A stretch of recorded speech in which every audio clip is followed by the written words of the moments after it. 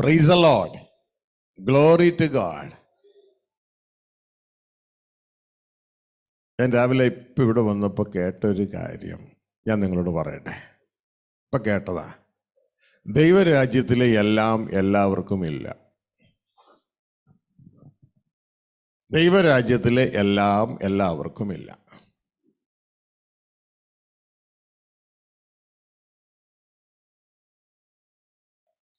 ദൈവരാജ്യത്തിൻ്റെ പ്രിൻസിപ്പിളാണ്. ദൈവരാജ്യത്തിലെ എന്തെങ്കിലും നമുക്ക് വേണമെങ്കിൽ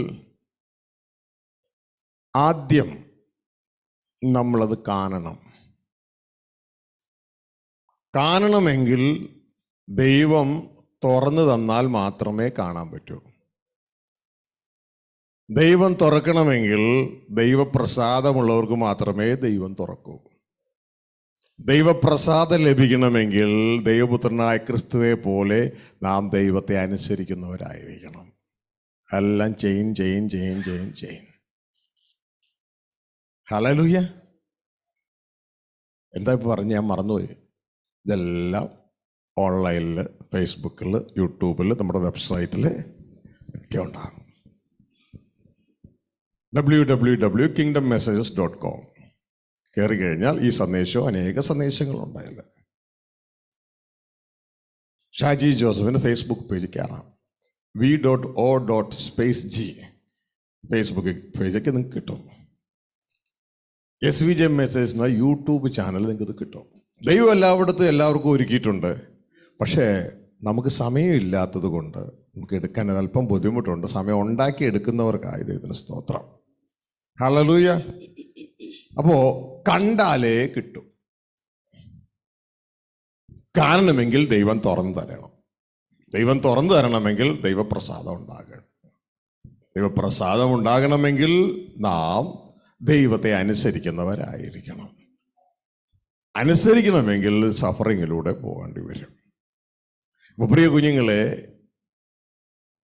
ആ ദൈവം തന്ന ചിന്ത ഞാൻ നിങ്ങളെ അറിയിക്കാനായിട്ട് ആഗ്രഹിക്കുക. പ്രാർത്ഥനയോടുകൂടി ഇരിക്കുക. സൂമിൽ, മറ്റ് ഓൺലൈൻ മീഡിയ, MP3 ഒക്കെ, ആ മീഡിയയിലൂടെയൊക്കെ എന്നെ ശ്രവിക്കുന്ന നിങ്ങളേവരെയും ദൈവം അനുഗ്രഹിക്കട്ടെ, കൂട്ടായിരിക്കട്ടെ. നിങ്ങൾക്ക് കാര്യങ്ങൾ കാണിച്ചു തരുവാനിടയാകട്ടെ. നിങ്ങൾ കഴിഞ്ഞ ഒരാഴ്ച ഇവിടെ ദൈവവചനത്തിൻ്റെ കീഴിലാണ്. നിങ്ങൾ ലോകത്ത് കേൾക്കാത്ത ദൈവവചനമാണ് നിങ്ങളോട് കേട്ടത്. സാധാരണ പള്ളിയിലോ സുവിശേഷ വേദികളിലോ ഒന്നും കേൾക്കുന്ന തലമല്ല നിങ്ങളിവിടെ കേൾക്കുന്നത്. വ്യത്യസ്ത തലമാണ് നിങ്ങളിവിടെ കേൾക്കുന്നത്. ഇതെല്ലാം വിശുദ്ധ ബൈബിളിൽ നിന്നാണ് കേൾക്കുന്നത്. അപ്പോൾ സ്വർഗത്തിലെ ദൈവം ഏതോ കാരണത്താൽ നിങ്ങളെ ഇത് കാണിക്കാനായിട്ട് ഇടയായി. പക്ഷേ നിങ്ങൾ ചുറ്റും ഈ ലോകത്തിലേക്ക് നോക്കിയേ, എത്ര ജാതിക്കാരാണല്ലേ. മതക്കാരാ, ബുദ്ധ മതക്കാര്, ഹിന്ദു മതക്കാര്, മുസ്ലിം മതക്കാര്, ജൈന മതക്കാര്, ക്രിസ്തു മതക്കാര്, ഇങ്ങനെ എല്ലാ ധാരാളം മതക്കാരുണ്ട്. നിങ്ങൾ ഏതാനും പേര് കേട്ടത് അവർ കേട്ടിട്ടില്ല. ഇങ്ങനെ കേൾക്കുന്നതിലൂടെയാണ് നമ്മുടെ മനസ്സതിനെ കാണുന്നത്. മാത്രമല്ല, നിങ്ങളുടെ വീട്ടിൽ പലരും ഉണ്ട്, അവർ കേട്ടിട്ടില്ലല്ലോ. നിങ്ങളുടെ പള്ളിയിൽ പലരും ഉണ്ട്, അവർ കേട്ടിട്ടില്ലല്ലോ. ഇതിൻ്റെ ഇടയിൽ ഇന്ന് സ്വർഗത്തിലെ ദൈവം നിങ്ങളെ മാത്രം ഈ ഓൺലൈൻ മീഡിയയുടെ മുമ്പിൽ കൊണ്ടുവന്നു. നിങ്ങളിത് കേൾപ്പിച്ചു. നിങ്ങളിത് കേട്ടപ്പോൾ നിങ്ങൾ എത്രമാത്രം കണ്ടു എന്നുള്ളത് അവനവനറിയാം. കേൾക്കുമ്പോൾ നാം കാണുകയാണ് നമ്മുടെ ഹൃദയ കണ്ണുകൊണ്ട്. എത്രമാത്രം നിങ്ങൾ കണ്ടോ അത്രമാത്രമേ നിങ്ങൾക്ക് പ്രാപിക്കാൻ പറ്റൂ. ഇതാണ് പ്രിൻസിപ്പിൾ. എത്രമാത്രം നിങ്ങൾ കണ്ടോ അത്രമാത്രമേ നിങ്ങൾക്ക് പ്രാപിക്കുവാൻ കഴിയുള്ളൂ. ഇത് ബൈബിളിലൊരു പ്രിൻസിപ്പിളാണ്. ദൈവം മനുഷ്യന് വെച്ചിരിക്കുന്നൊരു പ്രിൻസിപ്പിളാണ്. കണ്ടാൽ മാത്രമേ നമുക്ക് തുടർന്ന് അതിനുവേണ്ടി പ്രവർത്തിച്ചാൽ അതിനെ അവകാശമാക്കാൻ പറ്റുകയുള്ളൂ. ഇത് ബൈബിളിലെ ഒരു പ്രിൻസിപ്പിളാണ്. ഉൽപ്പത്തി പുസ്തകം 13-ാം അധ്യായം അതിൻ്റെ 14-ാം വാക്യത്തിൽ ഈ പ്രിൻസിപ്പിൾ പറഞ്ഞു കൊടുക്കുന്നത് ദൈവമാണ്. ഈ ഒരു രീതി, മെത്തേഡ് പറഞ്ഞു കൊടുക്കുകയാണ്. ഉൽപ്പത്തി 13:14 ദൈവം അബ്രഹത്തിന് തൻ്റെ സ്നേഹിതൻ എന്ന് വിളിക്കുന്ന താൻ പറഞ്ഞാൽ അനുസരിക്കുന്ന അബ്രഹത്തിന് പറഞ്ഞു കൊടുക്കുന്ന ഒരു മെത്തേഡാണിത്. ഈ മെത്തേഡ് ബിസിനസ്സുകാർക്ക് ഉപയോഗിക്കാം, കുടുംബക്കാർക്ക് ഉപയോഗിക്കാം, പഠിക്കുന്നവർക്ക് ഉപയോഗിക്കാം. ഈ മെത്തേഡ് കൊണ്ടാണ് സർവ്വവും വർക്ക് ചെയ്യുന്നത്. വായിച്ചേ. ലോത്ത് അബ്രഹാമിനെ വിട്ടു പിരിഞ്ഞ ശേഷം യഹോവ അബ്രഹാമിനോട് അരുളി ചെയ്തത്, തല പൊക്കി നീ ഇരിക്കുന്ന സ്ഥലത്ത് നിന്ന് വടക്കോട്ടും തെക്കോട്ടും കിഴക്കോട്ടും പടിഞ്ഞാറോട്ടും നോക്കുക. നീ കാണുന്ന ഭൂമിയൊക്കെയും ഞാൻ നിനക്കും നിന്റെ സന്തതിക്കും ശാശ്വതമായി തരും. ശ്രദ്ധിച്ചേ, ശാശ്വതമായി തരുന്നത് എന്താണ്? അബ്രഹാം, ലോത്ത് രണ്ടുപേരാണ്. ഈ ലോത്ത് എന്ന് പറയുന്നത് അബ്രഹത്തിന്റെ സഹോദരപുത്രനാണ്. ഇവർ ഒരുമിച്ചാണ് യാത്ര. മെസപ്പൊത്തോമിയയിൽ നിന്ന് കനാനിലേക്കാണ് യാത്ര. ഈ യാത്രയുടെ ഇടയിൽ ലോത്ത് വിട്ടുപിരിയുന്നു. കാഴ്ചയാൽ ജീവിക്കുന്ന ഒരു വ്യവസ്ഥയാണ് ലോത്തിനെ കാണിക്കുന്നത്. ഇതേപോലെ നമ്മളുടെ ജീവിതത്തിൽ നമ്മളിൽ കാഴ്ചയാൽ ജീവിക്കുന്ന ഒരു മനുഷ്യനുണ്ട്. ദൈവവചനം പറയുന്നു, ഇനി കാഴ്ചയാലല്ല വിശ്വാസത്താൽ വേണം ജീവിക്കാൻ. അപ്പൊ കാഴ്ചയാൽ ജീവിക്കുന്ന മനുഷ്യനെ വിട്ടു പിരിഞ്ഞാൽ മാത്രമേ നമുക്ക് നോക്കാനുള്ള ലൈസൻസ് പോലും ദൈവം തരുള്ളൂ. ദൈവത്തിന്റെ വായിൽ നിന്ന് ഇങ്ങനെ ഒരു കൽപ്പന നമുക്ക് വരണമെങ്കിൽ കാഴ്ചയാൽ ജീവിക്കുന്ന പരിപാടി നിർത്തിയിട്ട് വിശ്വാസത്താൽ ജീവിക്കുന്ന പരിപാടി നമുക്ക് തുടങ്ങിയെങ്കിൽ മാത്രമേ ഇങ്ങനെ ഒരു കൽപ്പന ദൈവത്തിന്റെ വായിൽ നിന്ന് വരികയുള്ളൂ. ദൈവത്തിന്റെ വായിൽ നിന്ന് വരാതെ യഹോവ പണിയാതെ നമുക്കൊന്നും പണിയാനും പറ്റൂല. ലോത്ത് അബ്രഹത്തെ വിട്ടുപിരിഞ്ഞ ശേഷം, അതൊരു കഥയാണ്, നിങ്ങളോടൊക്കെ ഒന്ന് വായിച്ചു നോക്കുക കേട്ടോ, ഒരു സംഭവമാണ്. വിട്ടുപിരിഞ്ഞ ശേഷം യഹോവ അബ്രഹത്തോട് അരുളി ചെയ്യുന്നത്, നീ എഴുന്നേൽക്കണം, നീ എഴുന്നേറ്റിട്ട് തെക്കോട്ടും കിഴക്കോട്ടും വടക്കോട്ടും പടിഞ്ഞാറോട്ടും നോക്കണം. നീ നോക്കണം. നോക്കിയതുകൊണ്ട് മാത്രം കാര്യമില്ല. ഇപ്പൊ നിങ്ങളിവിടെ വന്നിട്ട് കഴിഞ്ഞ 6 ദിവസമായി ഇവിടെ പ്രസംഗിക്കുന്ന ദേവദാസന്മാരെയും പ്രസംഗിക്കുന്ന കാര്യങ്ങൾ നോക്കിക്കൊണ്ടിരിക്കുന്നുണ്ട്. പക്ഷേ പലതും നിങ്ങൾ കാണുന്നില്ല. നിങ്ങൾ നോക്കിക്കൊണ്ടിരിക്കുന്നുണ്ട്, പറയുന്ന കേട്ടോണ്ടിരിക്കുന്നുണ്ട്. പക്ഷെ വീണ്ടും നിങ്ങളോട് ചോദിച്ചു കഴിഞ്ഞാൽ നിങ്ങൾക്ക് കിട്ടുന്നില്ല. കാരണം അത് നിങ്ങൾ കണ്ടില്ല, കേട്ടില്ല. ഇവിടെ ദൈവം പറയുകയാണ് അബ്രഹത്തോട്, നീ എഴുന്നേൽക്കുക, തെക്കോട്ടും കിഴക്കോട്ടും വടക്കോട്ടും പടിഞ്ഞാറോട്ടും നോക്കുക. നീ നോക്കുമ്പോൾ നീ എല്ലാം കാണില്ല, നീ കാണുന്ന ദേശമൊക്കെയും നീ എന്തോരം കാണുന്നുവോ അത്രത്തോളം നിനക്ക് ഞാൻ ശാശ്വത അവകാശമായി തരും. നീ നോക്കുമ്പോൾ നീ എത്രത്തോളം കാണുന്നുവോ അത്രത്തോളം നിനക്ക് ശാശ്വത അവകാശമായി തരും. ഇതാണ് ഒരു പ്രിൻസിപ്പിൾ. ഹല്ലേലൂയ. നിങ്ങൾക്കിത് മനസ്സിലാക്കാനായിട്ട് വലുതായിട്ടൊന്നും വേണ്ട, വലിയ വലിയ അറിവൊന്നും ആവശ്യമില്ല ഇത് മനസ്സിലാക്കാൻ. സിമ്പിളാണ്. ഇപ്പൊ നിങ്ങളൊക്കെ മൊബൈൽ ഉപയോഗിക്കുന്നവരല്ലേ? ആ മൊബൈല് നിങ്ങൾക്ക് സ്വന്തമാകുന്നതിന് മുമ്പ് നിങ്ങളതിനെ കണ്ടു, ഇഷ്ടപ്പെട്ടു, അത് പൈസ കൊടുത്ത് വാങ്ങി. സ്വന്തമാക്കുന്നതിന് മുമ്പ് നിങ്ങൾ കണ്ടു. ഇപ്പൊ നിങ്ങളുടെ ജീവിത പങ്കാളി നിങ്ങൾക്ക് സ്വന്തമാകുന്നതിന് മുമ്പ് നിങ്ങളതിനെ കണ്ടു. പെണ്ണ് കാണാൻ പോയില്ലേ? കണ്ടു. എന്തും കണ്ടതിന് ശേഷമാണ് നമ്മൾ സ്വന്തമാകുന്നത്. കാണുന്നു, നമ്മളതിനെ സ്വന്തമാക്കുന്നു. നാച്ചുറൽ രീതിയിൽ പറഞ്ഞതാണ്. ഇനി ദൈവരാജ്യത്തിലേക്ക് കടക്കുമ്പോഴും ദൈവരാജ്യം സ്വന്തമാക്കുന്നത് ഇങ്ങനെയാണ്. മത്തായി 13-ാം അധ്യായം അതിൻ്റെ 44-ാം വാക്യം വായിക്കുമ്പോൾ, കണ്ടിട്ടാണ് സ്വന്തമാക്കുന്നത്. കണ്ടിട്ടാണ് സ്വന്തമാക്കുന്നത്. കണ്ടില്ലെങ്കിൽ സ്വന്തമാക്കാൻ പറ്റില്ല. വായിക്കേ. സ്വർഗരാജ്യം വയലിൽ ഒളിച്ചുവച്ച നിധിയോട് സദൃശ്യം. അതൊരു മനുഷ്യൻ കണ്ടു മറിച്ചിട്ടു.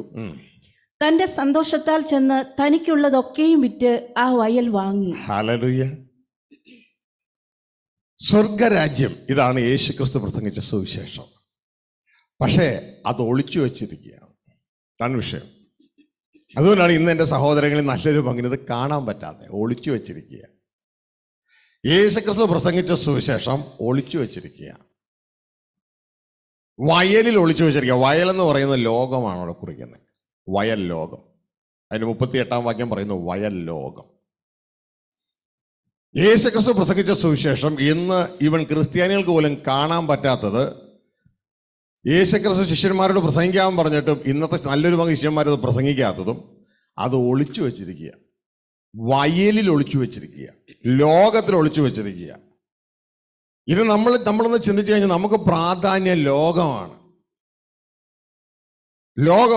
ഇന്ന് പലരും ഇവൻ ധ്യാനം കൂടാൻ പോലും വന്നിരിക്കുന്നത് ലോകം കിട്ടാൻ വേണ്ടിയാണ്. ഹല്ലേലൂയ. അപ്പോൾ ഈ ലോകം എനിക്ക് സെക്കൻഡറി ആയെങ്കിൽ മാത്രമേ ലോകത്തിൻ്റെ മറവിൽ ഒളിച്ചു വെച്ചിരിക്കുന്ന ഈ ദൈവരാജ്യം എന്ന നിധി കാണുകയുള്ളൂ. അല്ലാത്തത് കാണാൻ പറ്റില്ല. ലോകത്തെ സെക്കൻഡറി ആക്കിയാൽ മാത്രമേ ദൈവരാജ്യം, ലോകത്തിൽ ഒളിച്ചു വെച്ചിരിക്കുന്ന ദൈവരാജ്യം കാണാൻ കഴിയുകയുള്ളൂ. ഇനി അടുത്തത്, അവൻ കണ്ടാലും അവന് കിട്ടണമെന്നില്ല. ഇപ്പൊ നിങ്ങൾ കഴിഞ്ഞ 6 ദിവസമായി ഇവിടെ ഇരുന്ന് കണ്ടുകൊണ്ടിരിക്കുക. വന്നപ്പം മുതൽ ദൈവം പറയുന്നൊരു സംഭവമാണിത്. ദൈവത്തോടു കൂടെയുള്ള ജീവിതം, ദൈവ കുടുംബക്കാരാകാനുള്ള ജീവിതം, യുണൈറ്റഡ് ഹോളി നേഷൻ ആകാനുള്ള ജീവിതം, ദൈവത്തിൻ്റെ ആലയമായി തീരാനുള്ള ജീവിതം, ഇത് ദൈവപുത്രന്മാരുടെ ജീവിതം. ഇതൊക്കെ പറഞ്ഞുകൊണ്ടിരിക്കുക ഇവിടെ. പക്ഷേ നിങ്ങളുടെ ഉള്ളിൽ ലോകത്തിൽ വലിയവനാകണം, ലോകം നേടണം, അവസാനം 0 ആയി തീരണം, അങ്ങനെ നിങ്ങൾ ചിന്തിക്കാറില്ല. കർത്താവിൻ്റെ വചനം പറയുന്നു ലോകം അതിൻ്റെ മോഹം ഒഴിഞ്ഞു പോകും. അങ്ങനെ ഒരു ആഗ്രഹമാണെങ്കിൽ ഈ പറയുന്നതൊന്നും നിങ്ങളുടെ ഉള്ളിൽ മനസ്സിലാകില്ല, നിങ്ങൾക്ക് കാണാൻ പറ്റത്തില്ല. കാരണം നിങ്ങൾ അന്വേഷിക്കുന്നത് മറയാണ്. മറയുടെ ഉള്ളിലുള്ള നിധിയല്ല, സ്വർഗരാജ്യമല്ല. മറയുടെ ഉള്ളിലുള്ള സ്വർഗരാജ്യമല്ല നിങ്ങൾ അന്വേഷിക്കുന്നത്, പകരം നിങ്ങൾ അന്വേഷിക്കുന്നത് മറയാണ്, ലോകമാണ്. അപ്പൊ ലോകത്തിൽ മറഞ്ഞു കിടക്കുന്ന നിധിയാണ് സ്വർഗരാജ്യം, ദൈവ കുടുംബം. ഒരു മനുഷ്യൻ എന്ത് ചെയ്യുന്നറിയാമോ? ആ നിധി കണ്ടു. എന്താ പറഞ്ഞേ? നിധി കണ്ടു. തുടക്കത്തിൽ പറഞ്ഞ പ്രിൻസിപ്പിൾ ഓർക്കുന്നുണ്ടോ? ആ സ്റ്റേറ്റ്മെന്റ് നിങ്ങൾ ഓർക്കുന്നുണ്ടോ? ദൈവരാജ്യത്തിൽ എല്ലാം എല്ലാവർക്കും ഇല്ല, അത് കാണുന്നവർക്കേ ഉള്ളൂ. അത് കാണുന്നവർക്കേ ഉള്ളൂ. എല്ലാവർക്കും ദൈവം കാണാൻ അവസരം കൽപ്പന കൊടുക്കാറില്ല. എന്തോരോ സഹോദരങ്ങളാണ് ഇത് വിളിച്ചു പറഞ്ഞിട്ട് ഇതിനെ എതിർത്തുകൊണ്ടിരിക്കണേ. കാരണം അവർക്ക് ദൈവത്തിന്റെ കൽപ്പന പോയിട്ടില്ല, അവർ ദൈവം കാണിക്കുന്നില്ല. ഇതാ വിഷയം, അവരെ ദൈവം കാണിക്കുന്നില്ല. ദൈവം കാണിക്കണമെങ്കിൽ അതിനു മുമ്പ് ലോത്ത് അവരെ വിട്ടുപോകണം. കാഴ്ചയാൽ ജീവിക്കുന്ന വ്യക്തിത്വം അവരെ വിട്ടുപോകണം. ദൈവം കാണിക്കണമെങ്കിൽ അബ്രഹത്തെ പോലെ ദൈവം പറയുന്നതിന് മറുതലിക്കാതെ സ്റ്റെപ്പ് എടുക്കുന്ന വ്യക്തികളായിരിക്കണം. നീ നിന്റെ ചർച്ചക്കാരെ, നിന്റെ പിതൃഭവനത്തെ വിട്ട് ഞാൻ കാണിക്കാനിരിക്കുന്ന ദേശത്തേക്ക് പുറപ്പെടുക. ദൈവവചനം പറയുന്നു, ഉടനെ അബ്രഹാം ദൈവം പറഞ്ഞതുപോലെ വിടേണ്ടതൊക്കെ വിട്ടു. ഇത് നമ്മളോട് പലരോടും ദൈവം പലതും പറയുന്നുണ്ട്. വിടേണ്ടത് വിടുക, അത് വിടുക, ഇത് വിടുക, ഇത് വിടുക. നിന്നെ പിന്നോട്ടേക്ക് വലിച്ച് കൊണ്ടുപോകുന്ന ചർച്ചക്കാരെ വിടുക. നിന്റെ മതപരമായ കാര്യങ്ങൾ മാത്രം ചെയ്യിപ്പിച്ച് നിന്നെ ക്രിസ്തുവിൽ വളർത്താത്ത തലങ്ങളെയൊക്കെ വിടുക. പിൻപിലുള്ളതിനെ വിടുക, മുൻപിലുള്ളത് ലക്ഷ്യമാക്കുക. എന്ന് പറഞ്ഞാൽ നമുക്ക് പിൻപിലുള്ളതൊക്കെ വേണം. നമുക്ക് വിടാൻ മനസ്സില്ല. അയ്യോ, ഞാൻ എങ്ങനെ എൻ്റെ പിതൃഭവനം വിടും, ഞാൻ എങ്ങനെ എൻ്റെ പഴയതൊക്കെ വിടും, എൻ്റെ പഴയ ആ ചർച്ച ഞാൻ എങ്ങനെ വിടും, എൻ്റെ പഴയതൊക്കെ എങ്ങനെ ഞാൻ വിടും എന്ന് പറഞ്ഞ് എനിക്ക് ഇതും വേണോ അതും വേണോ എന്ന് പറഞ്ഞുകൊണ്ട് നിൽക്കുമ്പോൾ നിങ്ങൾക്ക് ഒരിക്കലും കാണാനുള്ള കൽപ്പന ദൈവത്തിന്റെ ഭാഗത്തുനിന്ന് വരില്ല. അബ്രഹത്തോട് പിതൃഭവനത്തെ വിടുക, ചാർച്ചക്കാരെ വിടുക. എന്തിനു വേണ്ടി? ദൈവത്തോടുകൂടെ ജീവിപ്പാൻ. ദൈവം ഒരുക്കിയ വാഗ്ദത്ത ദേശത്തേക്ക് വിടാൻ പറഞ്ഞ ആ നിമിഷം അബ്രഹാം ഇതെല്ലാം വിട്ടിറങ്ങുകയാണ്. ഇതാണ് അനുസരണം. അനുസരണം. എങ്ങോട്ടൊക്കെയാ പോകുന്നതെന്ന് അറിയില്ല. ദൈവം അബ്രഹാമത്തിന് പേരിട്ടു വിശ്വാസികളുടെ പിതാവ്. വിശ്വാസം ഇറങ്ങുകയാ, വിശ്വാസികളുടെ പിതാവ്. ഹല്ലേലൂയ. കൂടെ ലോത്തുമുണ്ട്, തന്റെ സഹോദരപുത്രനുമുണ്ട്. ഒരു സമയമായപ്പോൾ ഇവരുടെ സമ്പത്തൊക്കെ അങ്ങ് വർദ്ധിച്ചു. ലോത്തിന്റെ ഭൃത്യന്മാരും അബ്രഹത്തിന്റെ ഭൃത്യന്മാരും തമ്മിൽ വഴക്കായി. അബ്രഹാം പറഞ്ഞു, നമ്മൾ സഹോദരന്മാർ തമ്മിൽ വഴക്കുണ്ടാകാൻ പാടില്ല, അതുകൊണ്ട് നിനക്ക് എങ്ങോട്ട് വേണേലും പോവാം. ഇതാ ദേശമൊക്കെ നിന്റെ മുമ്പിലുണ്ടല്ലോ, നീ എങ്ങോട്ട് വേണേലും പോകോ. അപ്പോൾ ലോത്ത് നോക്കി നല്ല പച്ചപ്പുള്ള ദേശമൊക്കെ പുള്ളിക്കാരൻ അങ്ങ് തിരഞ്ഞെടുത്തു. ഓക്കെ, ബാക്കിയുള്ള സ്ഥലം മതി എനിക്ക്. അബ്രഹാം ലോത്ത് പോയ ശേഷം ഇതാ ദൈവം അബ്രഹത്തോട് പോലെ, എഴുന്നേക്ക്, നോക്കിക്കോ, എങ്ങോട്ട് വേണേലും നോക്കിക്കോ, എങ്ങോട്ട് വേണേലും നോക്കിക്കോ. നീ കാണുന്ന ദേശമൊക്കെയും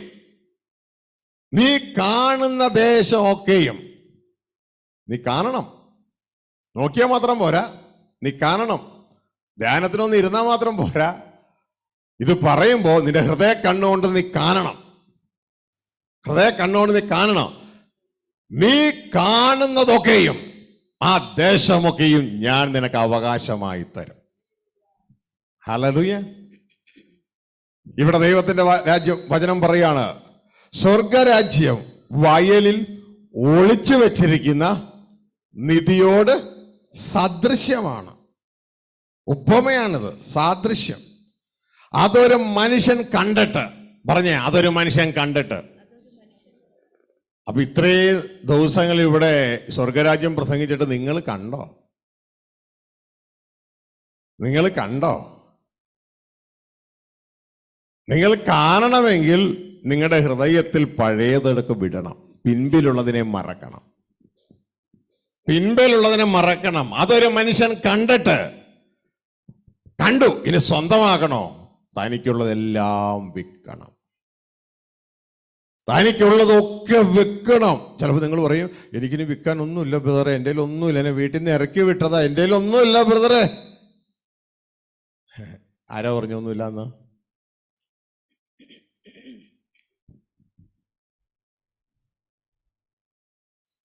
നമ്മളെപ്പോഴും കാണുന്നത് എന്തെങ്കിലും ഈ ലോകത്തിലെ ഹ്യൂമൻ വാല്യൂ, മണി ഉണ്ടെങ്കിൽ എന്തെങ്കിലും ഉള്ളൂ എന്നല്ലേ.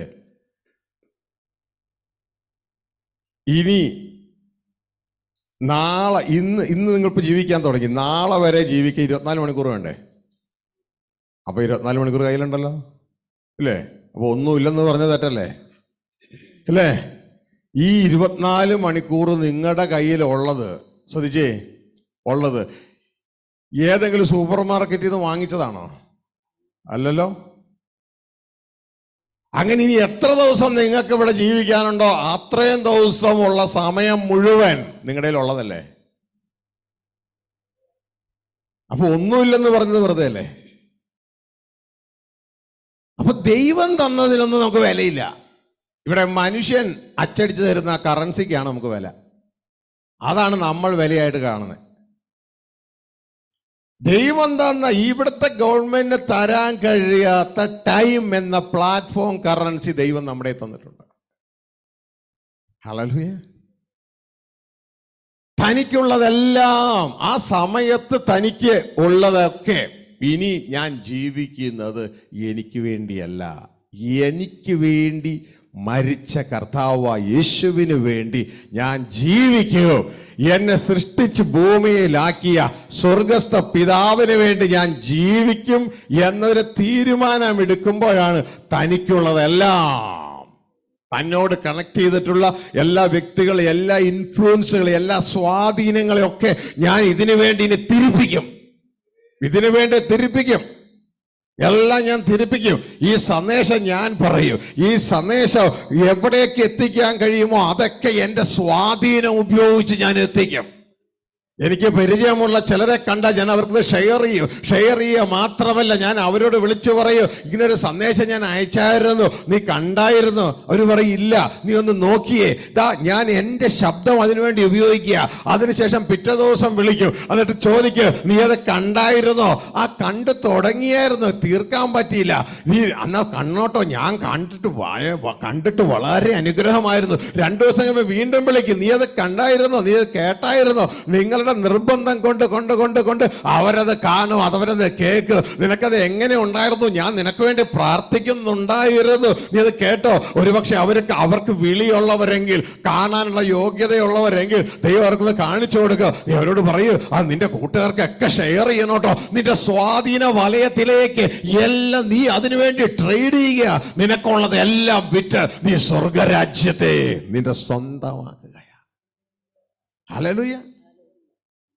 ഇതാ എല്ലാം വെക്കുക എന്ന് പറഞ്ഞാൽ നിന്റെ വീട്ടിലുള്ളവരെ, നിന്റെ ചുറ്റുമുള്ളവരെ എല്ലാവരെയും, നിനക്കുള്ള സകല സ്വാധീനത്തെ, സകല ആരോഗ്യത്തെ, സകല ക്രമീകരണത്തെ ഇതിനു വേണ്ടി. ഇന്ന് മനസ്സിലായില്ല, എന്താ ബ്രദറെ മനസ്സിലായില്ല? ഇന്ന് പണം നേടാൻ നീ എങ്ങനെയൊക്കെയാണോ പ്രവർത്തിക്കുന്നത്, അതേപോലെ സ്വർഗരാജ്യം നേടാൻ നീ പ്രവർത്തിക്കാനായി പറഞ്ഞ്. പണം നേടാൻ നീ എന്ത് ചെയ്യും? ആപ്ലിക്കേഷൻ അടിക്കും, കൊടുക്കും. അത് തെറ്റാണെന്ന് പറഞ്ഞാൽ വീണ്ടും വേറെ ആപ്ലിക്കേഷൻ അടിക്കും. എന്നിട്ട് നീ എന്ത് ചെയ്യും? ഇന്നൊക്കെ അറിയാവുന്ന ഇന്ന ആളെ കൊണ്ട് റെക്കമെൻഡ് ചെയ്യിക്കും. ശരി, ഇതൊക്കെ അല്ലേ പണം നേടാൻ. എന്നിട്ട് അത് ശരിയായില്ലെങ്കിൽ അവര് പറയുന്ന എക്സാം നീ എഴുതാൻ പോകും. ശരിയല്ലേ? എന്ത് വേണേലും ഞാൻ ചെയ്യും, എനിക്ക് പണം വേണം. എന്നിട്ട് അവസാനം കിട്ടിയ പണം ഒരു 10% പോലും ഉപയോഗിക്കാതെ എല്ലാം ഇവിടെ ഏതെങ്കിലും ബാങ്കിൽ ഇട്ടിട്ട് ഇവിടുന്ന് പോകും. 10% പോലും, നല്ലൊരു പങ്ക് 10% പോലും ഉപയോഗിക്കുന്നില്ല.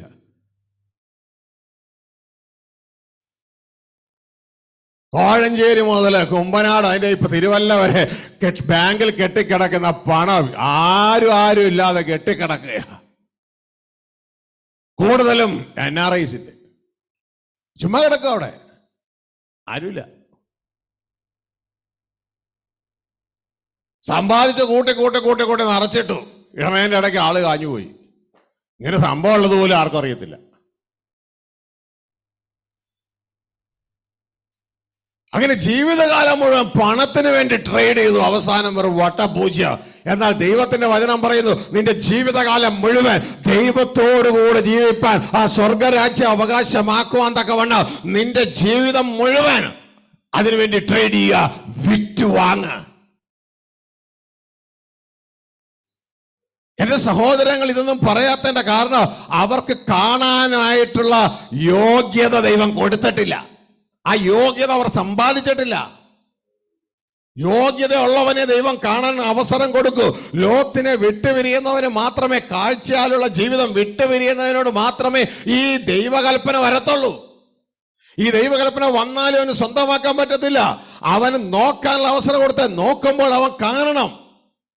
കണ്ടാൽ മാത്രം പോരാ, കണ്ടിട്ട് അവൻ തനിക്കുള്ളതെല്ലാം വിറ്റുവാങ്ങണം. ഇത് രക്ഷയെക്കുറിച്ചല്ല പറയുന്നത്, രക്ഷ സൗജന്യമാ. യേശുവിന്റെ കാൽവരി ക്രൂശിലെ മരണത്തിലൂടെ കഴിഞ്ഞകാല പാപത്തിന്റെ ശിക്ഷയിൽ നിന്നുള്ള സൗജന്യമായി വിടുതല. എന്നാൽ ഇത് കഴിഞ്ഞകാല കാലത്തെ കുറിച്ചല്ല പറയുന്നത്, വരുംകാല ജീവിതം, ദൈവത്തോടു കൂടെയുള്ള ജീവിതം. ഇതുകൊണ്ടാണ് പറയുന്നത്, നിങ്ങൾ പിൻപിലുള്ളതിനെ മറന്നിട്ട് മുൻപിലുള്ളതിനെ ലക്ഷ്യമാക്കി. അപ്പൊ മുൻപിലുള്ള ഒരു ജീവിതം, അതാണ് സ്വർഗരാജ്യത്തിലെ ജീവിതം. ഇപ്പോഴുള്ള ജീവിതം, അതാണ് ലോകത്തിലെ ജീവിതം. ഹല്ലേലൂയ. കഴിഞ്ഞ ഒരു ഭൂമിയിലെ ജീവിതമുണ്ട്, അതാണ് ദൂതന്മാരുടെ ജീവിതം. ഹല്ലേലൂയ. ഇതുകൊണ്ടാ ദൈവത്തെക്കുറിച്ച് പറയുമ്പോൾ 3 സ്റ്റേറ്റ്മെന്റ് നിങ്ങൾക്ക് കാണാം. പിതാവിനെ കുറിച്ച് പറയുമ്പോൾ ഇരിക്കുന്നവനും ഇരുന്നവനും വരുന്നവനുമായവന്റെ കയ്യിൽ നിന്ന്. ഈ 3 ലോകത്തെ നമുക്ക് കാണാം. ഹല്ലേലൂയ. അപ്പൊ പ്രിയ സഹോദരങ്ങളെ, നിങ്ങൾ കണ്ടെങ്കിൽ മാത്രമേ, ശ്രദ്ധിച്ച, നിങ്ങൾ കണ്ടെങ്കിൽ മാത്രമേ നിങ്ങൾക്ക് സ്വന്തമാക്കാൻ പറ്റത്തുള്ളൂ. ഹല്ലേലൂയ. കണ്ടെങ്കിൽ സ്വന്തമാക്കണമെങ്കിൽ അത് വിറ്റുവാങ്ങണം. ഹല്ലേലൂയ. വിറ്റുവാങ്ങണം. നമ്മളുടെ ജീവിതം അതിനായി ട്രേഡ് ചെയ്യണം. ഇതാണ് യേശുക്രിസ്തു പറഞ്ഞ്, ഇതാ നിന്റെ ജീവന് മറുവിലയായി നീ എനിക്ക് എന്ത് തരും? യേശു ചോദിക്കുന്നുണ്ട്. നിനക്ക് സ്വർഗസ്ഥ പിതാവ് എൻ്റെ കയ്യിൽ നിനക്ക് തരാൻ ജീവൻ തന്നിട്ടുണ്ട്. ഹല്ലേലൂയ. താൻ മാത്രം അമർത്യതയുള്ളവൻ. ഇതാ ആ സ്വർഗസ്ഥ പിതാവ് തനിക്ക് ജീവനുള്ളതുപോലെ എനിക്ക് ജീവൻ ഉണ്ടാകാൻ വരം നൽകിയിട്ടുണ്ട്. ആ ജീവനും കൊണ്ട് ഞാൻ ഇതാ വന്നിരിക്കുകയാണ്. ഞാൻ വന്നത് ജീവൻ തരാനും സമൃദ്ധിയായി തരുവാനുമാണ് ഞാൻ വന്നിരിക്കുന്നത്. പക്ഷേ ജീവന് മറുവലയായി നീ എനിക്ക് എന്നാ തരും? മത്തായി 16:25 ഒരു ചോദ്യമാണ് കർത്താവ് ചോദിക്കുന്ന ഒരു ചോദ്യമാണ്. ഹല്ലേലൂയ. ഞാൻ നിനക്ക് റുപ്പി തരാം. ഗവൺമെന്റ് പറയാണ്, ഞാൻ നിനക്ക് ഇതാ മാസം 20,000 റുപ്പി തരാം. നിങ്ങൾ പകരമായി എന്ത് ചെയ്യൂ? അപ്പൊ നിങ്ങൾ പറയൂ, ഞങ്ങൾ പകരമായി ഈ 8 മണിക്കൂർ, ദൈവം തന്ന 8 മണിക്കൂർ നിങ്ങൾക്ക് വിൽക്കാം. ദൈവം തന്ന ഇത്ര മണിക്കൂർ നിങ്ങൾക്ക് വിൽക്കാം. നിങ്ങൾ പറയുന്നത് പോലെ ഞാൻ ചെയ്യാം. ചുമരെടുക്കണമെങ്കിൽ ചുമരെടുക്കുക, അല്ല സൈക്കിൾ ചവിട്ടണമെങ്കിൽ സൈക്കിൾ ചവിട്ടുക, അല്ല കാർ ഓടിക്കണമെങ്കിൽ ഞാൻ കാർ ഓടിക്കുക. ദൈവം തന്ന 8 മണിക്കൂർ വിറ്റ് ഈ ഗവൺമെന്റിന്റെ 20,000 രൂപ ഞങ്ങൾക്ക് തരണം. അപ്പൊ നമ്മൾ സമയം വിറ്റ് വാങ്ങാണ്. ഹല്ലേലൂയ. വിറ്റ് വാങ്ങാണ്. ഇവിടെയും ദൈവത്തിന്റെ വചനം പറയാം, വിറ്റ് വാങ്ങണം, വിറ്റ് വാങ്ങണം. ഹല്ലേലൂയ. തനിക്കുള്ളതെല്ലാം വിറ്റ് വാങ്ങുകയാണ്. അപ്പൊ ഇവിടെ നഷ്ടപ്പെടുന്നത് ഗവൺമെന്റിന് നമ്മുടെ ടൈം കൊടുത്ത് അവരിൽ നിന്ന് നമ്മൾ തൽക്കാലത്തേക്കുള്ളത് വാങ്ങുകയാണ്. പക്ഷെ അത് സെമിത്തേരിക്ക് അപ്പുറം ഒരു പ്രയോജനം ഇല്ലാതെ തീർന്നു പോവുകയും ചെയ്യുന്നു. ഹല്ലേലൂയ. ഇവിടെ കർത്താവ് യേശു പറയാണ്, എൻ്റെ കയ്യില് റുപ്പി 20,000 റുപ്പിയല്ല, നിനക്ക് നിത്യമായി ജീവിക്കാനുള്ള ജീവനുണ്ട്. നീ പകരം എനിക്ക് എന്ത് തരും? ചോദ്യം. നല്ലൊരു ട്രേഡറാണ് എൻ്റെ കർത്താവ്. മനസ്സിലായോ? നല്ലൊരു ട്രേഡറാ കർത്താവ്. ഹല്ലേലൂയ. ചോദിക്കുന്ന ചോദ്യം എന്ത് തരും? വായിച്ചേ, അതിന്റെ 16:25 മുതൽ താഴേക്ക് വായിച്ചേ. ആരെങ്കിലും തന്റെ ജീവനെ രക്ഷിപ്പാൻ ഇച്ഛിച്ചാൽ അതിനെ കളയും. ജീവനെ രക്ഷിക്കാൻ ഇച്ഛിച്ചാൽ അതിനെ, മത്തായി 16:25 ആട്ടോ. ആരെങ്കിലും തന്റെ ജീവനെ രക്ഷിക്കാൻ ഇച്ഛിച്ചാൽ അതിനെ കളയും. കാരണം ഈ ലോകം മുഴുവൻ എന്തുവാ ചെയ്തോണ്ടിരിക്കണേ? ഭൂമിയിലെ മനുഷ്യരൊക്കെ എന്നാ ചെയ്തോണ്ടിരിക്കണേ? അർജുനങ്ങളെ, ഈ ഭൂമിയിലെ മനുഷ്യനൊക്കെ എന്നാ ചെയ്തോണ്ടിരിക്കണേ? എല്ലാവരും ജീവനെ രക്ഷിക്കാൻ നോക്കൊണ്ടിരിക്കുകയല്ലേ? ഇല്ലേ? നിങ്ങൾ ഭക്ഷണം കഴിക്കണേ എന്തിനു വേണ്ടിയാ? ജീവനെ രക്ഷിക്കാൻ വേണ്ടിയല്ലേ? ഇല്ലേ? ജോലി എടുക്കുന്നതിന് വേണ്ടിയാ? ഭക്ഷണം കഴിക്കാൻ വേണ്ടിയല്ലേ? അല്ലേ? എല്ലാവരും ശ്വാസം വലിക്കുന്നതിന് വേണ്ടിയാ? ജീവൻ രക്ഷിക്കാൻ വേണ്ടിയല്ലേ? ഈ ഓട്ടം മുഴുവൻ സൈക്കിളിലും സ്കൂട്ടറിലും കാറിലും ഇതാ വിമാനത്തിലും ഈ എല്ലാ ഓട്ടോടും പഠിത്തമൊക്കെ ജീവൻ രക്ഷിക്കാൻ വേണ്ടിയല്ലേ?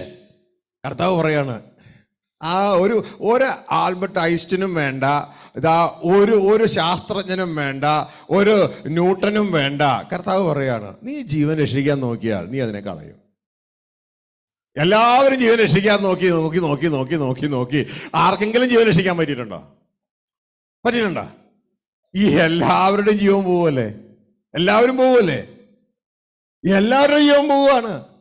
നമുക്ക് USA ജോലി കിട്ടിയാലും ശരി, യൂറോപ്പിലെ ജോലി കിട്ടിയാലും ശരി, ദുബായിലെ ജോലി കിട്ടിയാലും ശരി, എത്ര വലിയ ശമ്പളം കിട്ടിയാലും ശരി, എല്ലാവരും അതുകൊണ്ട് ജീവൻ രക്ഷിക്കാൻ നോക്കുന്നു. ഒരുത്തനും ജീവൻ രക്ഷിക്കാൻ പറ്റുന്നില്ല. എല്ലാം ഔട്ട്. അപ്പോ കാര്യം കർത്താവ് പറഞ്ഞു കൊടുത്തെങ്കിൽ ആർക്കും മനസ്സിലാകുന്നൊന്നുമില്ല ഇതൊന്നും. ആരെങ്കിലും ജീവൻ രക്ഷിക്കാൻ നോക്കിയാൽ അവൻ അതിനെ കളയും. പിന്നെ താഴേക്ക്, എന്റെ നിമിത്തം ആരെങ്കിലും തന്റെ ജീവനെ കളഞ്ഞാൽ അതിനെ കണ്ടെത്തും. കണ്ടടാ ടെക്നോളജി കണ്ട. പക്ഷെ നമുക്ക് മനസ്സിലാകുന്നില്ല. നിനക്ക് ജീവനെ കണ്ടെത്താം. എങ്ങനെയാണെന്നറിയാമോ? നിന്റെ ജീവനെ നീ എനിക്കായി ട്രേഡ് ചെയ്യണം. നിന്റെ ജീവനെ തുടർന്ന് എത്ര ദിവസങ്ങളുണ്ടോ ആ ദിവസങ്ങളൊക്കെ നീ എനിക്കായി ട്രേഡ് ചെയ്യണം. നീ എനിക്കായി തന്നാൽ നിനക്ക് ജീവനെ കണ്ടെത്താം. ജീവൻ എൻ്റെ കയ്യിലുണ്ട്, ജീവനെ കണ്ടെത്താം. ഹല്ലേലൂയ. എന്നിട്ട് മനസ്സിലാകാത്തവനോട് കർത്താവ് വീണ്ടും സംസാരിക്കുകയാണ്. ഒരു മനുഷ്യൻ സർവ്വലോകവും നേടിയിട്ടും. ഒരു മനുഷ്യൻ സർവ്വലോകവും നേടി. ഈ കണക്കൊന്ന് മനസ്സിലാക്കണേ. സർവ്വലോകവും നേടി. നമ്മള് ഇവിടെ ദൈവം തന്ന സമയം ആർക്കെങ്കിലും ഒക്കെ വിറ്റ് നമ്മളെ കറൻസി വാങ്ങിയിട്ട് നമ്മൾ ആ കറൻസി കൊണ്ട് 10 സെന്റ് സ്ഥലം വാങ്ങി. കുറച്ചും കൂടി വലിയ ഒരു ജോലിയൊക്കെ ആണെങ്കിൽ കൂടുതൽ കറൻസി കിട്ടി, നമ്മൾ അതുകൊണ്ട് 1 ഏക്കർ വാങ്ങി. അങ്ങനെ ലോകം നമ്മൾ കൂട്ടുകയാണ്, കൂട്ടി വരിക.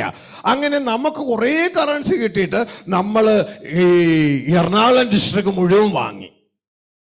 പിന്നെയും കറൻസി കിട്ടിയിട്ട് നമ്മൾ തൃശ്ശൂരും വാങ്ങി. പിന്നെയും കറൻസി കിട്ടിയപ്പോൾ കോഴിക്കോട് വാങ്ങി. പിന്നെയും കറൻസി കിട്ടിയപ്പോൾ ട്രിവാൻഡ്രം വാങ്ങി, കൊല്ലവും വാങ്ങി. അങ്ങനെ എല്ലാം വാങ്ങി, കേരളം മുഴുവൻ വാങ്ങി. വീണ്ടും കറൻസി കിട്ടിയപ്പോൾ നമ്മൾ തമിഴ്നാടും വാങ്ങി. അങ്ങനെ എല്ലാ സ്റ്റേറ്റുകളും വാങ്ങി, ഡൽഹി വരെ വാങ്ങി. ഇന്ത്യ മുഴുവൻ നമ്മുടേതായി. വീണ്ടും കറൻസി കിട്ടിയപ്പോൾ നിങ്ങൾ അടുത്ത സ്റ്റേറ്റിലെ അടുത്ത രാജ്യത്തേക്ക് പോയി പാകിസ്ഥാന് മൊത്തം എത്ര തരണമെന്ന് ചോദിച്ചു. അവർ പറഞ്ഞു ഇത്രയും വേണമെന്ന് പറഞ്ഞു. പാകിസ്ഥാനും വാങ്ങി. അത് കഴിഞ്ഞപ്പോൾ ഓരോ ചൈനയിൽ പോയി ചൈന വാങ്ങി. അത് കഴിഞ്ഞപ്പോൾ ഈ ഏഷ്യ ഭൂഖണ്ഡ മൊത്തം വാങ്ങി. ഇത് കഴിഞ്ഞപ്പോൾ നിങ്ങൾക്ക് തോന്നി എന്താ അമേരിക്ക വാങ്ങിയാൽ. അങ്ങനെ അവിടെ ചെന്ന് മൊത്തം അമേരിക്കയ്ക്ക് എത്ര തരണമെന്ന് ചോദിച്ചു. അവർ പറഞ്ഞു ഇത്ര ട്രില്യൺ ഡോളർ തന്നാ. നിങ്ങൾ അതും കൊടുത്തു, അതും വാങ്ങി. അങ്ങനെ ഈ ലോകത്തിലെ 7 ഭൂഖണ്ഡത്തിലും പോയി ലോകം മുഴുവൻ നിങ്ങളുടെ സ്വന്തമായ നിന്നോടാണ് എന്റെ ബിസിനസ്. കർത്താവ് പറയാ ഈ ലോകം മുഴുവൻ വാങ്ങിയില്ലേ. അങ്ങനെ നീ ലോകം മുഴുവൻ നീ നേടി. നിന്റെ കയ്യിൽ ലോകം മുഴുവൻ, എന്റെ കയ്യിൽ നിനക്കുള്ള ജീവൻ. നമുക്കൊരു ബിസിനസ് നടത്താം. നിന്റെ കയ്യിൽ ലോകം മുഴുവൻ നേടി നീ, അല്ലേ? ദൈവം തന്ന സമയം വിറ്റ് നീ ലോകം മുഴുവൻ നേടി. പക്ഷെ നിന്റെ കയ്യിൽ എന്നാ ഇല്ല? ജീവനില്ല. ഇപ്പൊ പോവും, ഉള്ള ജീവൻ ഇപ്പൊ പോവും. ഒരല്പം ഗ്യാസേ ഉള്ളൂ അടുക്കളയിൽ, അതിപ്പോ തീരും എന്നതുപോലെ ഒരല്പം ജീവനേ ഉള്ളൂ. പക്ഷെ നിന്റെ കയ്യിൽ നിനക്ക് വേണ്ട ജീവൻ പിതാവ് എൻ്റെ കയ്യിൽ തന്നിട്ടുണ്ട്. ഹല്ലേലൂയ. എൻ്റെ കയ്യിലുണ്ട്. അപ്പൊ നിന്റെ കയ്യിൽ ലോകമുണ്ട്, എൻ്റെ കയ്യിൽ ജീവനുണ്ട്. അത് കർത്താവ് ചോദിക്കുകയാണ് അടുത്ത ചോദ്യം. തന്റെ ജീവനെ നഷ്ടപ്പെടുത്തിയാൽ അവൻ എന്ത് പ്രയോജനം? തന്റെ ജീവനെ നഷ്ടപ്പെടുത്തിയ അവന് ലോകം മതി, ജീവനെ വേണ്ട, അവന് എന്ത് പ്രയോജനം? വീണ്ടും കർത്താവ് ചോദിക്കുകയാണ്, അല്ല തന്റെ ജീവനെ വീണ്ടുകൊള്ളുവാൻ മനുഷ്യൻ എന്ത് മറുവില കൊടുക്കും? എന്നാ വില തരും? ജീവൻ ഞാൻ തരാം, എന്നാ വില തരും? ചോദ്യം. കർത്താവ് പറയാ ജീവൻ ഇതിലുണ്ട്, മറുവില തരണം. മറുവില ഒന്ന് പറഞ്ഞ മറുവില. നിങ്ങൾ മനസ്സിലായി മറുവില എന്ന് പറഞ്ഞാൽ? നേരത്തെ 8 മണിക്കൂർ ദൈവം തന്നത് വിറ്റ, അതാണ് മറുവില കൊടുത്തേ. ഹല്ലേലൂയ. കർത്താവ് മറുവില എന്നാ തരുമെന്ന്? ജീവൻ തരാം. ജീവൻ കയ്യിലുണ്ട്, ജീവൻ തരാം. മറുവില എന്നാ തരും? മറുവില എന്നാ തരും? ഇവിടെയാണ് കർത്താവ് ചോദിക്കുന്ന മറുവില. ഞാൻ നിനക്ക് വേണ്ട ജീവൻ തരാം, പക്ഷേ നീ ഈ മരിക്കുന്ന ജീവനില്ലേ, ഇപ്പൊ നിന്റെ കയ്യിലുള്ള ചെമത്തേരിയിലേക്ക് കാലം നട്ടിരിക്കുന്ന ജീവനില്ലേ, ഇനിയുള്ള ആ ജീവൻ മുഴുവൻ എനിക്ക് തരണം. ഇതാണ് നമ്മൾ തമ്മിലുള്ള ട്രേഡിങ്.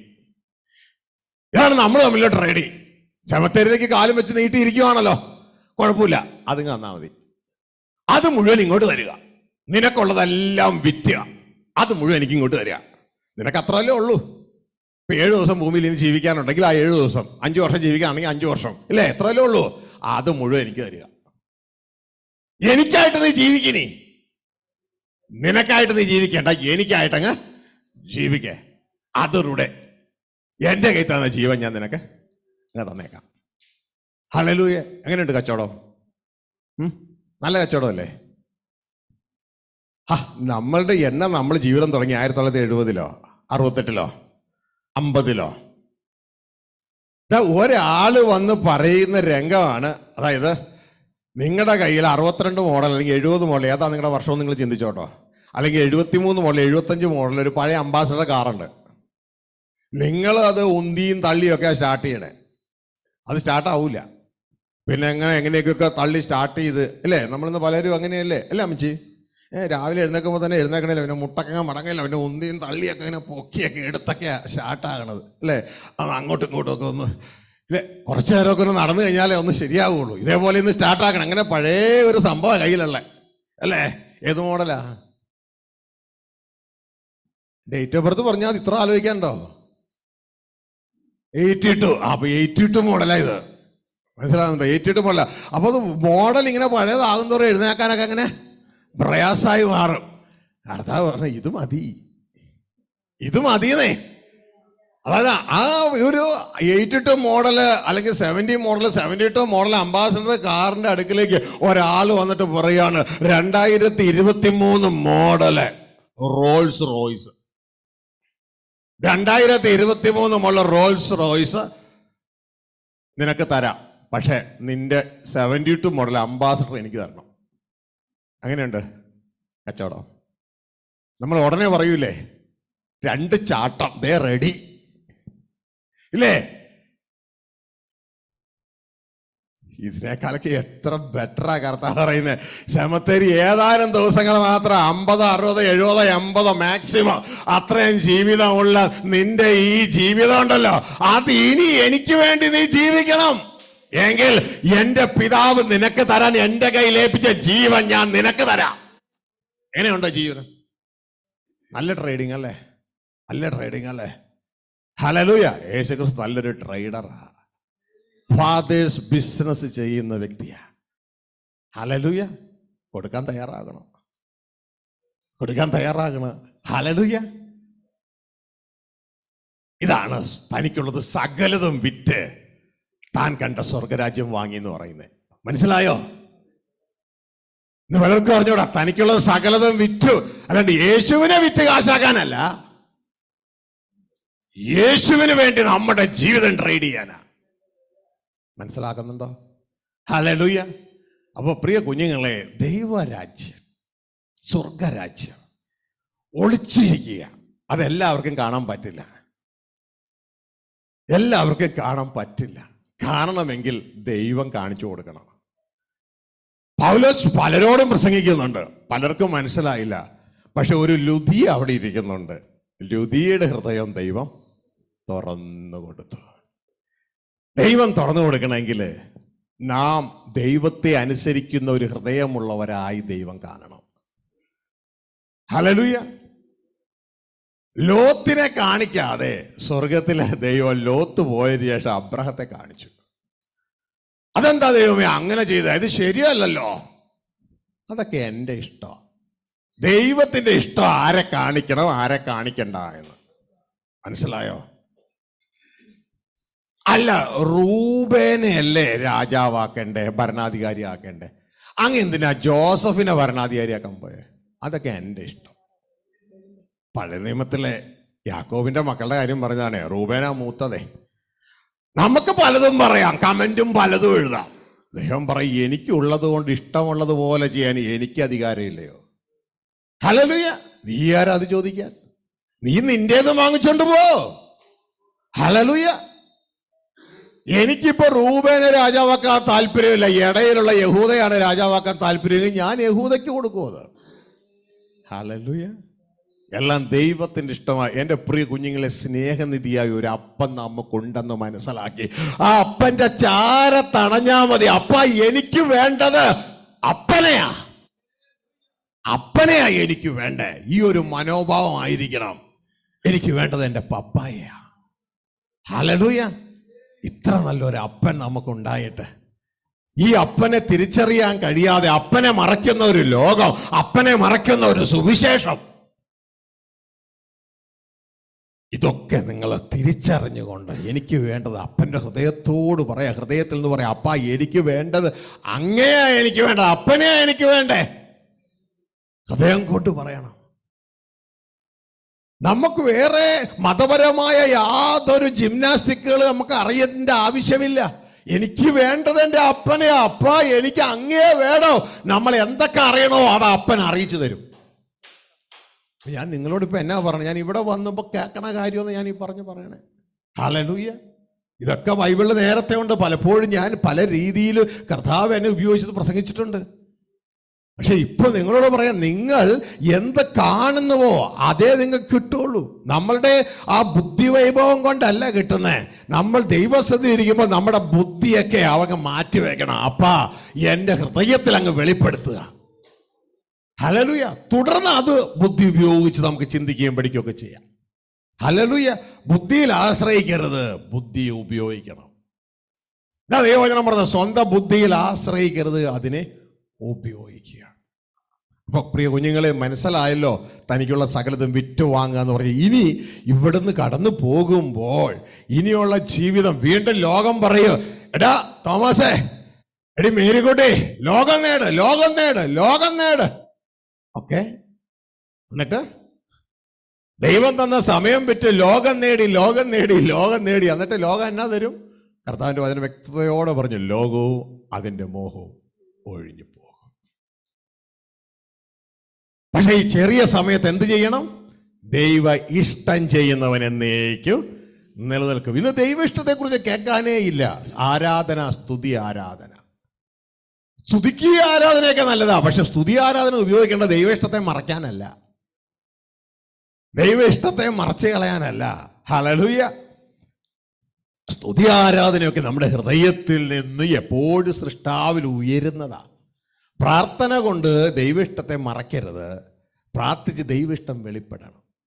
നമ്മുടെ ഇഷ്ടം ചോദിക്കുന്നത് മാത്രമാണ് നമുക്ക് പ്രാർത്ഥന. അത് തരണേ, ഇത് തരണേ, മറ്റത് തരണേ, എൻ്റെ അവളെ അനുഗ്രഹിക്കണേ, എൻ്റെ അവനെ അനുഗ്രഹിക്കണേ, എൻ്റെ മോളെ അനുഗ്രഹിക്കണേ, എൻ്റെ ജീവിത പങ്കാളി അനുഗ്രഹിക്കണേ, എൻ്റെ അനുഗ്രഹിക്കണേ, ഇങ്ങോട്ട് പോരട്ടെ, ഇങ്ങോട്ട് പോരട്ടെ, ഇങ്ങോട്ട് പോരട്ടെ,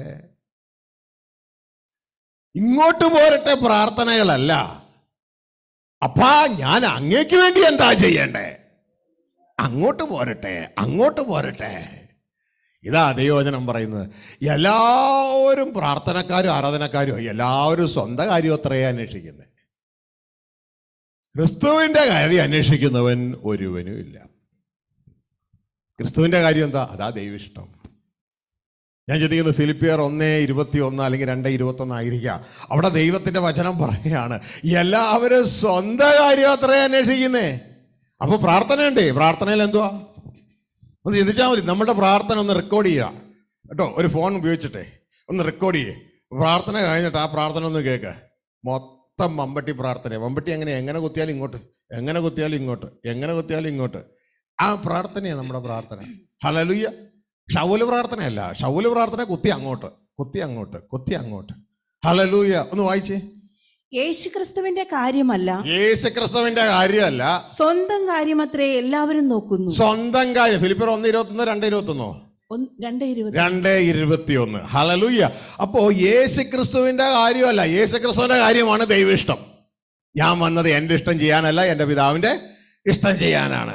സ്വന്തം കാര്യമാണ് എല്ലാവരും അന്വേഷിക്കുന്നത്.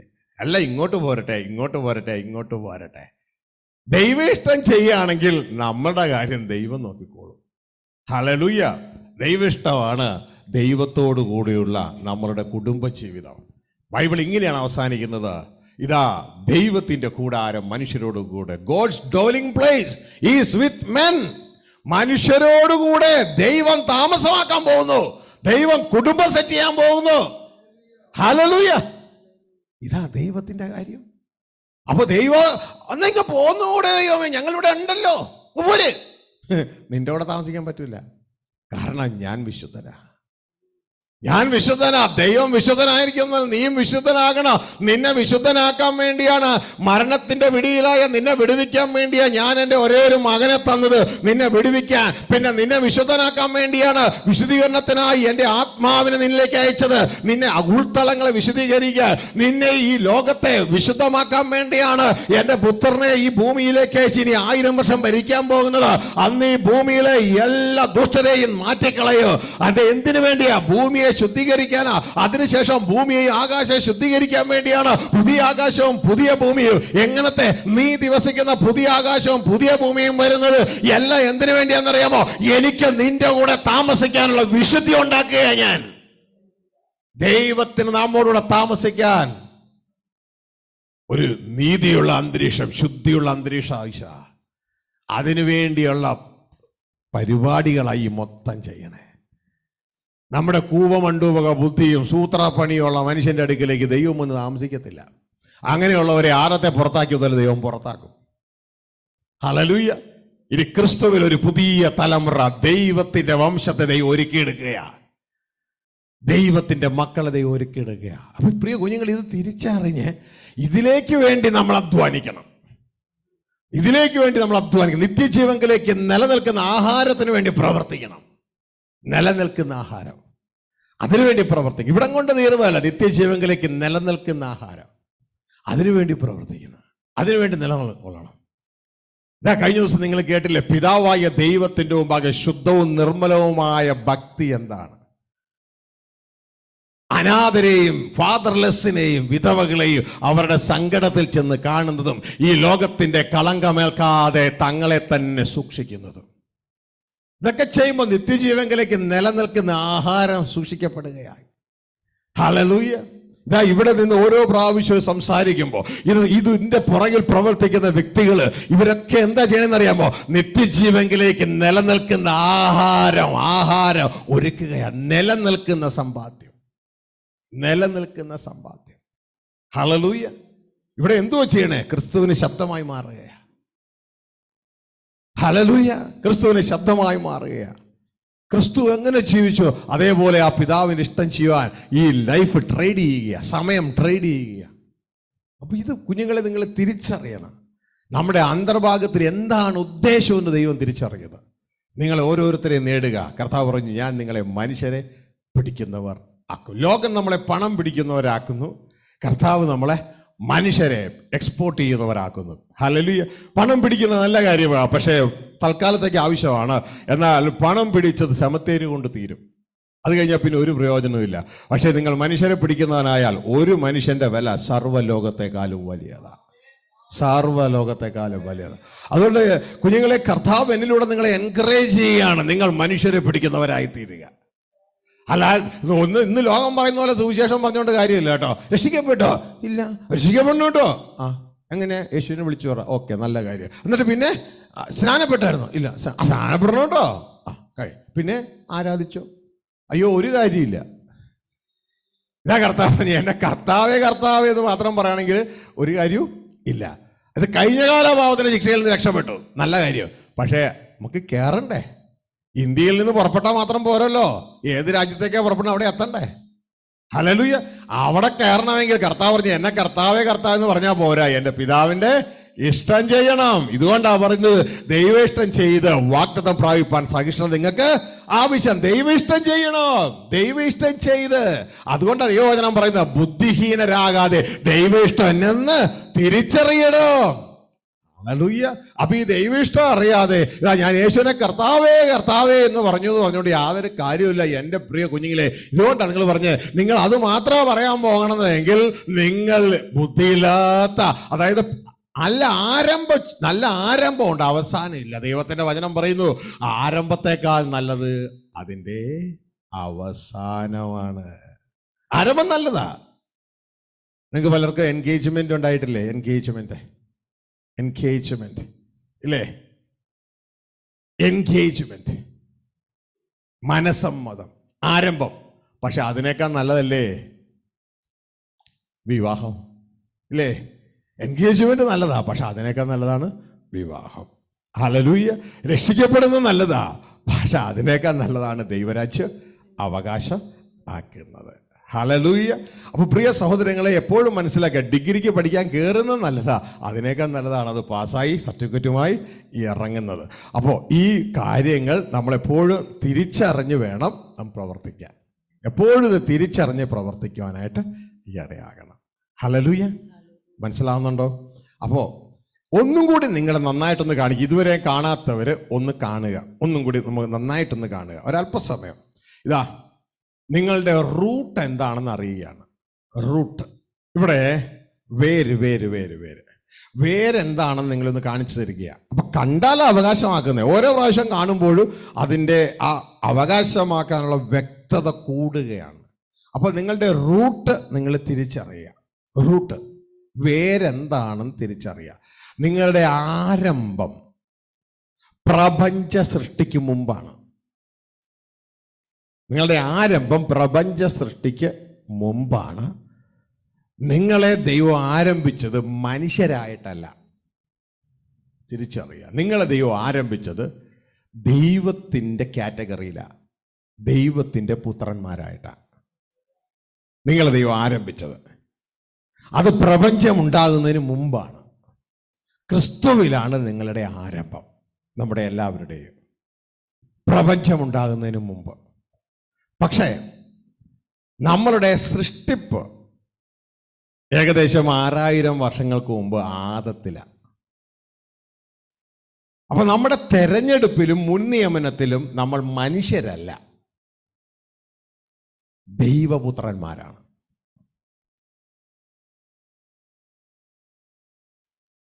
ആ തെരഞ്ഞെടുപ്പിലേക്ക്, മുൻ നിയമനത്തിലേക്ക് സ്വർഗത്തിലെ ദൈവം നമ്മളെ എത്തിക്കുകയാണ്. അപ്പോൾ ഒരല്പസമയം നമ്മൾ ഇതൊന്ന് മനസ്സിലാക്കിയിട്ട് നിങ്ങൾക്ക് ഒന്നും കൂടി നന്നായി കാണാൻ, എന്നിട്ട് ദൈവം ഇതിനെ പ്രൈമറി ലൈഫ്, സെക്കൻഡറി ലൈഫുമായിട്ട് തിരിച്ചിട്ടിരിക്കുക. ഇന്നലെ നിങ്ങൾ കേട്ടു primary life, secondary life. Primary ലൈഫിൽ നമുക്ക് മനുഷ്യത്വമാണ്, ആദത്തിൽ നമ്മൾ സൃഷ്ടിച്ചു. സെക്കൻഡറി ലൈഫിൽ നമുക്ക് ദൈവത്വമാണ്, ക്രിസ്തുവിൻ്റെ സഹോദരങ്ങളാണ്. ഹല്ലേലൂയ. ഈ ഒരു തിരിച്ചറിവ് വേണം. പക്ഷെ ഈ സെക്കൻഡറി ലൈഫ് ദൈവം ഇന്നലെ ചിന്തിച്ചതല്ല. പ്രപഞ്ചം ഉണ്ടാകുന്നതിന് മുമ്പേ നമ്മളെക്കുറിച്ചുള്ള ദൈവത്തിൻ്റെ മാസ്റ്റർ പ്ലാനാണ്. ഞാൻ നിങ്ങളെക്കുറിച്ച് ചിന്തിക്കുന്ന ചിന്ത എന്തെന്ന് നിങ്ങളൊന്ന് അറിയണം. ഇതാ പ്രവാചക പുസ്തകത്തിൽ പറയുന്നത്. ഇതൊരു മനുഷ്യനെ ഗ്രഹിക്കാൻ പറ്റിയിട്ടില്ല. ദൈവം തന്നെ സ്നേഹിക്കുന്നവർക്ക് ഒരുക്കിയിരിക്കുന്നത് ഒരു കണ്ണ് കണ്ടിട്ടില്ല, ഒരു ചെവി കേട്ടിട്ടില്ല, ഒരു മനുഷ്യന്റെ ഹൃദയത്തിൽ നിരൂപിച്ചിട്ടുമില്ല. ഇതൊന്നും ചിന്തിക്കാൻ ഇതുവരെയും മനുഷ്യന് പറ്റിയിട്ടില്ല. ദൈവത്തിന്റെ എന്ന് പറയുന്ന ചർച്ചിന് പോലും ഇത് ചിന്തിക്കാൻ പറ്റുന്നില്ല. ഹല്ലേലൂയ. പക്ഷെ ദൈവം തന്നെ സ്നേഹിക്കുന്നവർക്ക് തൻ്റെ ആത്മാവിനാൽ ഇത് വെളിപ്പെടുത്തി കൊടുക്കുന്നു. തുടർന്ന് ഈ തിരുവചന പുസ്തകം നോക്കി ഇത് നമുക്ക് സത്യമാണെന്ന് ഉറപ്പിക്കാം. അല്ലെങ്കിൽ കാണുന്നതെല്ലാം കയറി വിശ്വസിക്കരുത്. തിരുവചന പുസ്തകം നോക്കി ബെരോവയിലുള്ളവരെ പോലെ അത് അങ്ങനെ തന്നെയോ എന്ന് പരിശോധിച്ച് ഉറപ്പിക്കണം. ഹല്ലേലൂയ. ഞാൻ കുഞ്ഞുങ്ങളോടൊന്ന് പറയട്ടെ, നിങ്ങൾക്ക് മനസ്സിലായില്ലേലും ദൈവത്തിൽ മുട്ടുമടക്കി എതിർക്കാൻ നിങ്ങൾ പോയാൽ ദൈവം പിന്നെ വാതിലടയ്ക്കും. നിങ്ങൾക്ക് നിങ്ങളുടെ മനസ്സ് പിന്നെ തുറക്കാൻ ഒരുപക്ഷെ ബുദ്ധിമുട്ടായിട്ട് തീരും. അതുകൊണ്ട് എതിർക്കരുത്. ബൈബിളിൽ ഉണ്ടെന്ന് മനസ്സിലാക്കിയ പിന്നെ എതിർക്കരുത്. മുട്ടുമടക്കി ദൈവമേ എനിക്കൊന്ന് മനസ്സിലാകുന്നില്ല, എനിക്കൊന്ന് പറഞ്ഞു തരണേ. ദൈവത്തോട് തന്നെ ചോദിക്കുക. സ്നേഹനിധിയായ അപ്പൻ നമുക്കത് പറഞ്ഞു തരും, മനസ്സിലാക്കി തരും. ഹല്ലേലൂയ. അപ്പോൾ എൻ്റെ പ്രിയ കുഞ്ഞുങ്ങളെ, ഇതാ നിങ്ങൾ മനസ്സിലാക്കിയാട്ടെ, നമ്മളുടെ സൃഷ്ടിപ്പ് ആദത്തിൽ ഏകദേശം 6000 വർഷങ്ങൾക്ക് മുമ്പാണ്. ഹല്ലേലൂയ. എന്നാൽ നമ്മുടെ തെരഞ്ഞെടുപ്പ് പ്രപഞ്ച സൃഷ്ടിക്ക് മുമ്പ് ക്രിസ്തുവിൽ ദൈവത്തിൻ്റെ പുത്രന്മാരായി, ക്രിസ്തുവിൻ്റെ സഹോദരന്മാരായി പ്രപഞ്ച സൃഷ്ടിക്ക് മുമ്പേ ദൈവം നമ്മളെ തെരഞ്ഞെടുത്തു. നമ്മുടെ സൃഷ്ടിപ്പിൽ നമ്മൾ മനുഷ്യരാണ്, നമ്മുടെ തെരഞ്ഞെടുപ്പിൽ നമ്മൾ ദൈവത്തിൻ്റെ പുത്രന്മാരാണ്. ഈ സ്ക്രീനിലൂടെ നിങ്ങൾക്കൊന്ന് മനസ്സിലാക്കി തരികയാണ്. അപ്പോൾ എത്രത്തോളം നിങ്ങൾക്കിത് കാണുവാൻ കഴിയുന്നു അത്രത്തോളം നിങ്ങൾക്ക് സ്വന്തമാക്കാം. ഹല്ലേലൂയ. ഇതാണ് അബ്രഹത്തോട് പറഞ്ഞത്. നീ ലോത്ത് പോയ ശേഷം നീ എഴുന്നേറ്റ് തെക്കോട്ടും കിഴക്കോട്ടും വടക്കോട്ടും പടിഞ്ഞാറോട്ടും നോക്കുക. നീ നോക്കുമ്പോ നീ എത്രത്തോളം കാണുന്നുവോ, നീ കാണുന്ന ദേശമൊക്കെ നിനക്ക് ഞാൻ സ്വന്തമായി തരും, ശാശ്വതമായി തരും. നിങ്ങൾക്ക് വേണോ ശാശ്വതമായി? ഇതാണ് ആ ദൈവരാജ്യത്തെ കുറിച്ച് പറയുന്നത്. ദൈവരാജ്യം വയലിൽ ഒളിച്ചു വെച്ച നിധിയാണ്. അത് ഒരു മനുഷ്യൻ കണ്ടാലേ കാര്യം നടക്കൂ. കണ്ടിട്ട് തനിക്കുള്ളതെല്ലാം വിറ്റ് അവനത് വാങ്ങി. ഹല്ലേലൂയ. എന്തുകൊണ്ടാണ് വിറ്റ് വാങ്ങുന്ന കാര്യം സഭകൾ പറയാത്തെ? സൗജന്യമായി കിട്ടുന്ന കാര്യം സഭകൾ പറയും. അതാണ് യേശു കാൽവരിയിൽ നേടിയ രക്തം, സൗജന്യമാണ്. പക്ഷേ ദൈവരാജ്യം അത് കിട്ടേണ്ടതാ, അവകാശമാക്കേണ്ടതാ, വിറ്റുവാങ്ങുന്നതാ. അതിനെക്കുറിച്ച് പറയാത്തത് ഇത് അവർ കണ്ടിട്ടില്ല, കാണുവാൻ കഴിഞ്ഞിട്ടില്ല. മനസ്സിലായോ? കണ്ടാൽ അത് അവർ പറയും ഇത് സൗജന്യമല്ല, ഇത് വിറ്റുവാങ്ങേണ്ടതാണ്. മനസ്സിലാവുന്നുണ്ടോ? വിറ്റുവാങ്ങണം. എങ്ങനെയാ? എന്താണ് വിൽക്കേണ്ടത്? നമ്മുടെ ജീവിതം മുഴുവൻ അതിനു വേണ്ടി കർത്താവിനായി ജീവിക്കാൻ തക്കോണം ട്രേഡ് ചെയ്യണം. ഓ father, V thank you, give you glory.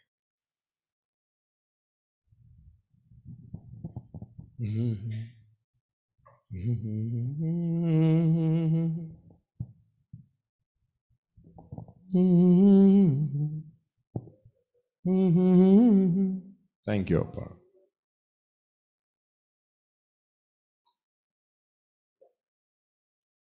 Thank you, Father. Lord, I love you. Father, we thank you, give you glory. I declare your kingdom. I declare Lordship of Jesus. Hallelujah. എഫെസ്യ ലേഖനം 1-ാം അധ്യായം അതിൻ്റെ 4-ാം വാക്യം മുതൽ വായിക്കാം. നാം തന്റെ സന്നിധിയിൽ വിശുദ്ധരും നിഷ്കളങ്കരും ആകേണ്ടതിന് അവൻ ലോകസ്ഥാപനത്തിനു മുമ്പേ നമ്മെ അവനിൽ തിരഞ്ഞെടുക്കുകയും തിരുഹിതത്തിന്റെ പ്രസാദപ്രകാരം യേശുക്രിസ്തു മുഖാന്തരം നമ്മെ ദത്തെടുക്കേണ്ടതിന് അവൻ പ്രിയനായവനിൽ നമുക്ക് സൗജന്യമായി നൽകിയ തന്റെ കൃപാമഹത്വത്തിന്റെ പുകഴ്ചയ്ക്കായി സ്നേഹത്തിൽ നമ്മെ മുൻ നിയമിക്കുകയും ചെയ്തുവല്ലോ. ശ്രദ്ധിച്ചേ, ഇവിടെ ദൈവത്തിന്റെ വചനം പറയാണ്, പ്രപഞ്ചം ഉണ്ടാകുന്നതിന് മുമ്പ്, ലോകസ്ഥാപനത്തിന് മുമ്പ് സ്വർഗത്തിലെ ദൈവം ചെയ്തത്. ലോകസ്ഥാപനത്തിന് മുമ്പെന്ന് പറയുന്ന 6000 വർഷം അല്ല കേട്ടോ, billions of years before.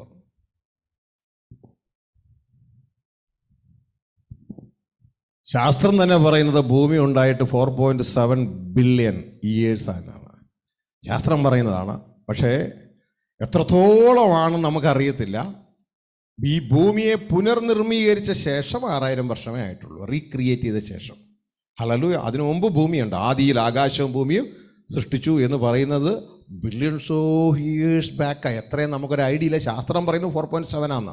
Hallelujah. അപ്പോൾ അതൊക്കെ ഉണ്ടാകുന്നതിന് മുമ്പ് തന്നെ സ്വർഗത്തിലെ ദൈവം നമ്മളെ ക്രിസ്തുവിൽ തെരഞ്ഞെടുത്തു. മനസ്സിലായോ? ഇതാണ് ബൈബിൾ പറയുന്നത്.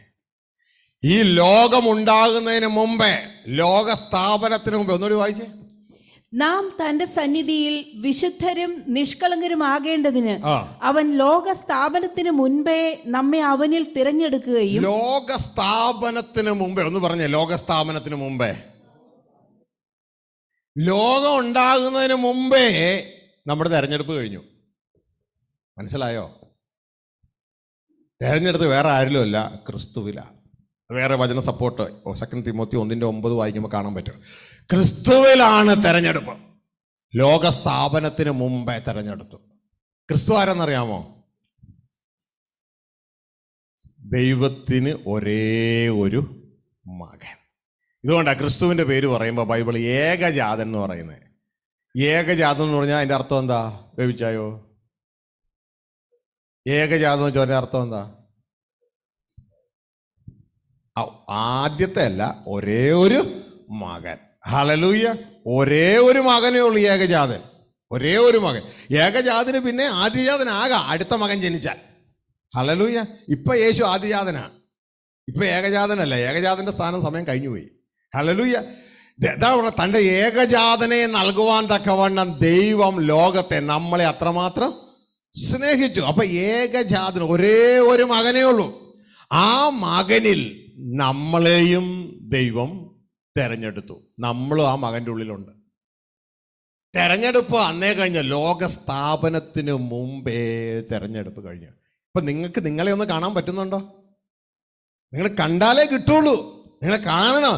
നിങ്ങൾ ഇന്നലെയും തുടങ്ങിയതല്ല നിങ്ങളുടെ തെരഞ്ഞെടുപ്പ്. നിങ്ങളുടെ തെരഞ്ഞെടുപ്പ് ലോകസ്ഥാപനത്തിന് മുമ്പേ ക്രിസ്തുവിലുള്ള തെരഞ്ഞെടുപ്പാണ്. അപ്പൊ നിങ്ങൾ അപ്പൊ ക്രിസ്തു എപ്പോഴാണ് ഉണ്ടായേ? ലോകസ്ഥാപനത്തിന് മുമ്പ്. ക്രിസ്തു എപ്പോഴാണ് ജനിച്ചതെന്ന് ബൈബിൾ പറയുന്നു. കൊളോസ്യൻ 1:15 ക്രിസ്തുവിന്റെ ജനനത്തെക്കുറിച്ച് ബൈബിൾ പറയുന്നുണ്ട്. യേശുവിന്റെ ജനനം അല്ല കേട്ടോ. യേശുക്രിസ്തുവിന്റെ ജനനം 2000, യേശുവിന്റെ ജനനം 2000, അത് മനുഷ്യനാ. പക്ഷെ ക്രിസ്തു ദൈവപുത്രനാണ്.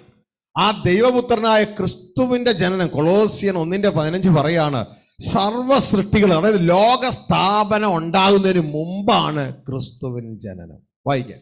അവൻ അദൃശ്യനായ ദൈവത്തിന്റെ പ്രതിമയും സർവസൃഷ്ടിക്കും ആദ്യജാതനുമാകുന്നു. യേശു ക്രിസ്തു അദൃശ്യനായ ദൈവത്തിന്റെ പ്രതിമ എന്ന് വെച്ചാൽ ഇമേജ്.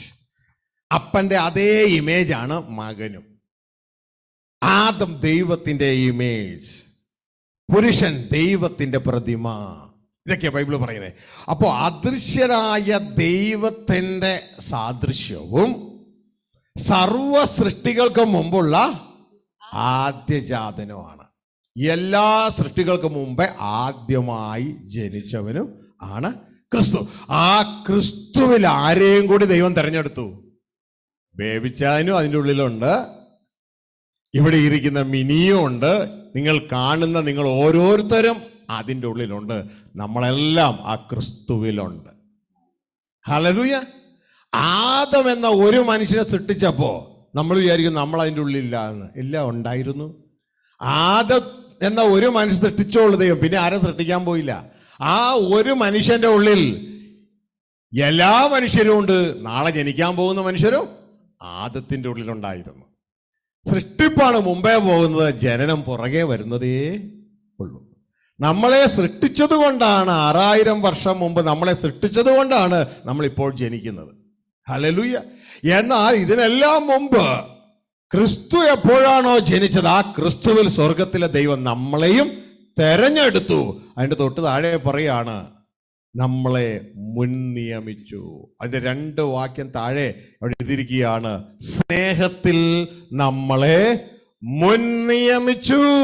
തെരഞ്ഞെടുക്കുക മാത്രമല്ല, നമ്മളെ മുൻ നിയമിച്ചു. ആരായിട്ട്? ദൈവത്തിന്റെ പുത്രന്മാരായി, ക്രിസ്തുവിന്റെ സഹോദരങ്ങളായി നമ്മളെ മുൻ നിയമിച്ചു. വായിച്ചേ, സ്നേഹത്തിൽ മുൻ നിയമിച്ചു എന്നുള്ള ഭാഗം, അല്ലെങ്കിൽ മൊത്തം കടൽ പോലെ കടന്നു പോകണം. അതിൻ്റെ 6-ാം വാക്യം ഒന്ന് വായിച്ചു നോക്കുക. ഇപ്പൊ 4 വായിച്ചേ, എന്നാ പിന്നെ മൊത്തം അങ്ങ് വായിച്ചോ. എഫേസ്യ ലേഖനം 1:4 മുതലുള്ള കാര്യമാണ് പറയുന്നത്. നിങ്ങളിത് മറക്കരുത്. ഇതൊക്കെ നമ്മൾ കണ്ടാലേ നമുക്ക് അവകാശമാക്കാൻ പറ്റുള്ളൂ. 1:4. നാം തന്റെ സന്നിധിയിൽ വിശുദ്ധരും നിഷ്കളങ്കരുമാകേണ്ടതിന് അവൻ ലോകസ്ഥാപനത്തിന് മുമ്പേ നമ്മെ അവനിൽ തിരഞ്ഞെടുക്കുകയും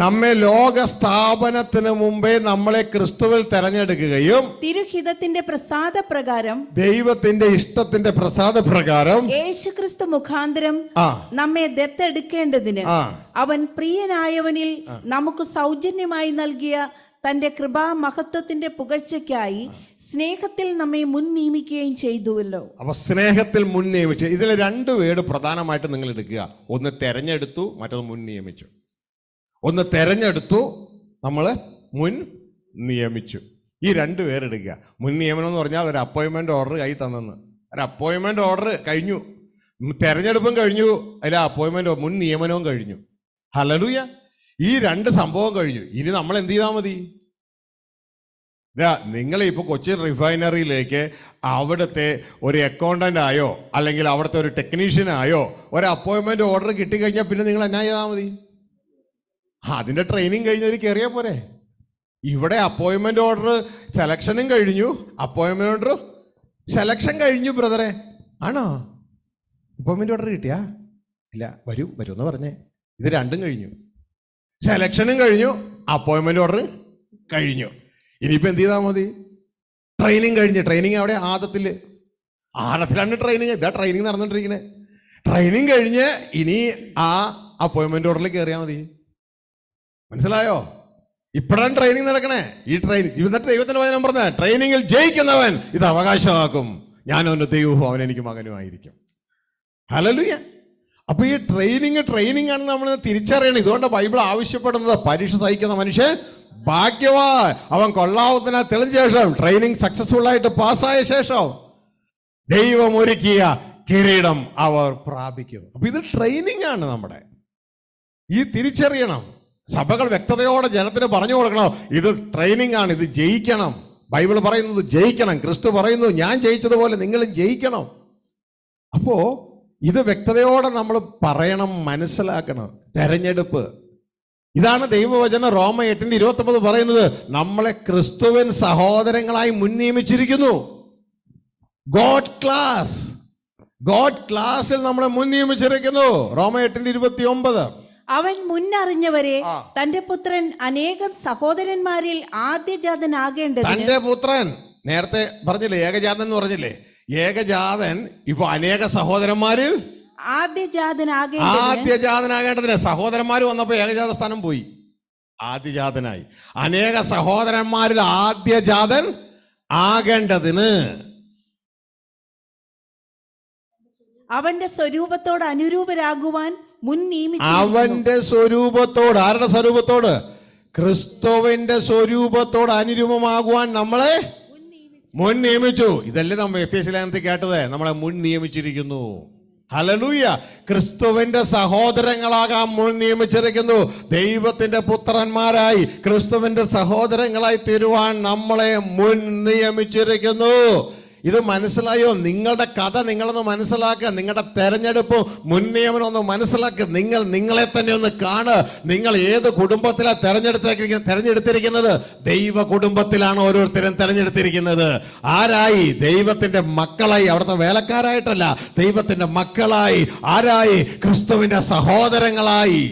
മനസ്സിലായോ?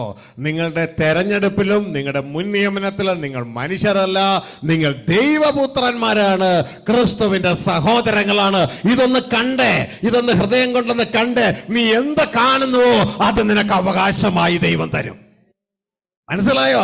ഇത് നീ ഒന്ന് കണ്ടേ, നീ ആരാണെന്ന് നീ ഒന്ന് കണ്ടേ. ഹല്ലേലൂയ.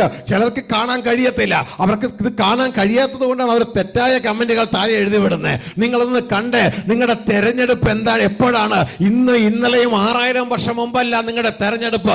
നിങ്ങളുടെ തെരഞ്ഞെടുപ്പ് അനേക വർഷങ്ങൾക്ക് മുമ്പ്, ബില്യൺ വർഷങ്ങൾക്ക് മുമ്പ് ക്രിസ്തുവിലാണ് നമ്മുടെ തെരഞ്ഞെടുപ്പ്. ക്രിസ്തുവിൽ, ദൈവപുത്രനായ ക്രിസ്തുവിലാണ് നമ്മുടെ തെരഞ്ഞെടുപ്പ്. ക്രിസ്തുവിൽ ആരായിട്ട്? ദൈവത്തിന്റെ പുത്രന്മാരായി, ക്രിസ്തുവിന്റെ സഹോദരങ്ങളായി. മനുഷ്യന്റെ ക്ലാസ്സിലല്ല, ഗോഡ് ക്ലാസ്സിലാണ് നമ്മുടെ തെരഞ്ഞെടുപ്പ്. കാണാൻ പറ്റുന്നുണ്ടോ?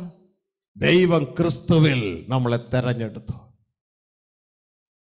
ഇത് വ്യക്തതയോടെ നമ്മൾ കാണണം. ഒരുപക്ഷെ നിങ്ങൾക്ക് കാണാൻ പറ്റുന്നില്ലെങ്കിൽ ഒന്ന് ചെക്ക് ചെയ്ത് നോക്ക് മക്കളെ. നിങ്ങൾ ഹൃദയം ദൈവത്തോട് അനുസരണം എന്ന മനോഭാവം ഉണ്ടോ? അനുസരണം എന്നുള്ള മനോഭാവമില്ലെങ്കിൽ കാണാൻ പറ്റില്ല നിങ്ങൾക്ക്. അനുസരണമുള്ള മനോഭാവം ഉള്ളവർക്ക് മാത്രമേ ദൈവം ഇത് കാണിച്ച് കൊടുക്കുള്ളൂ.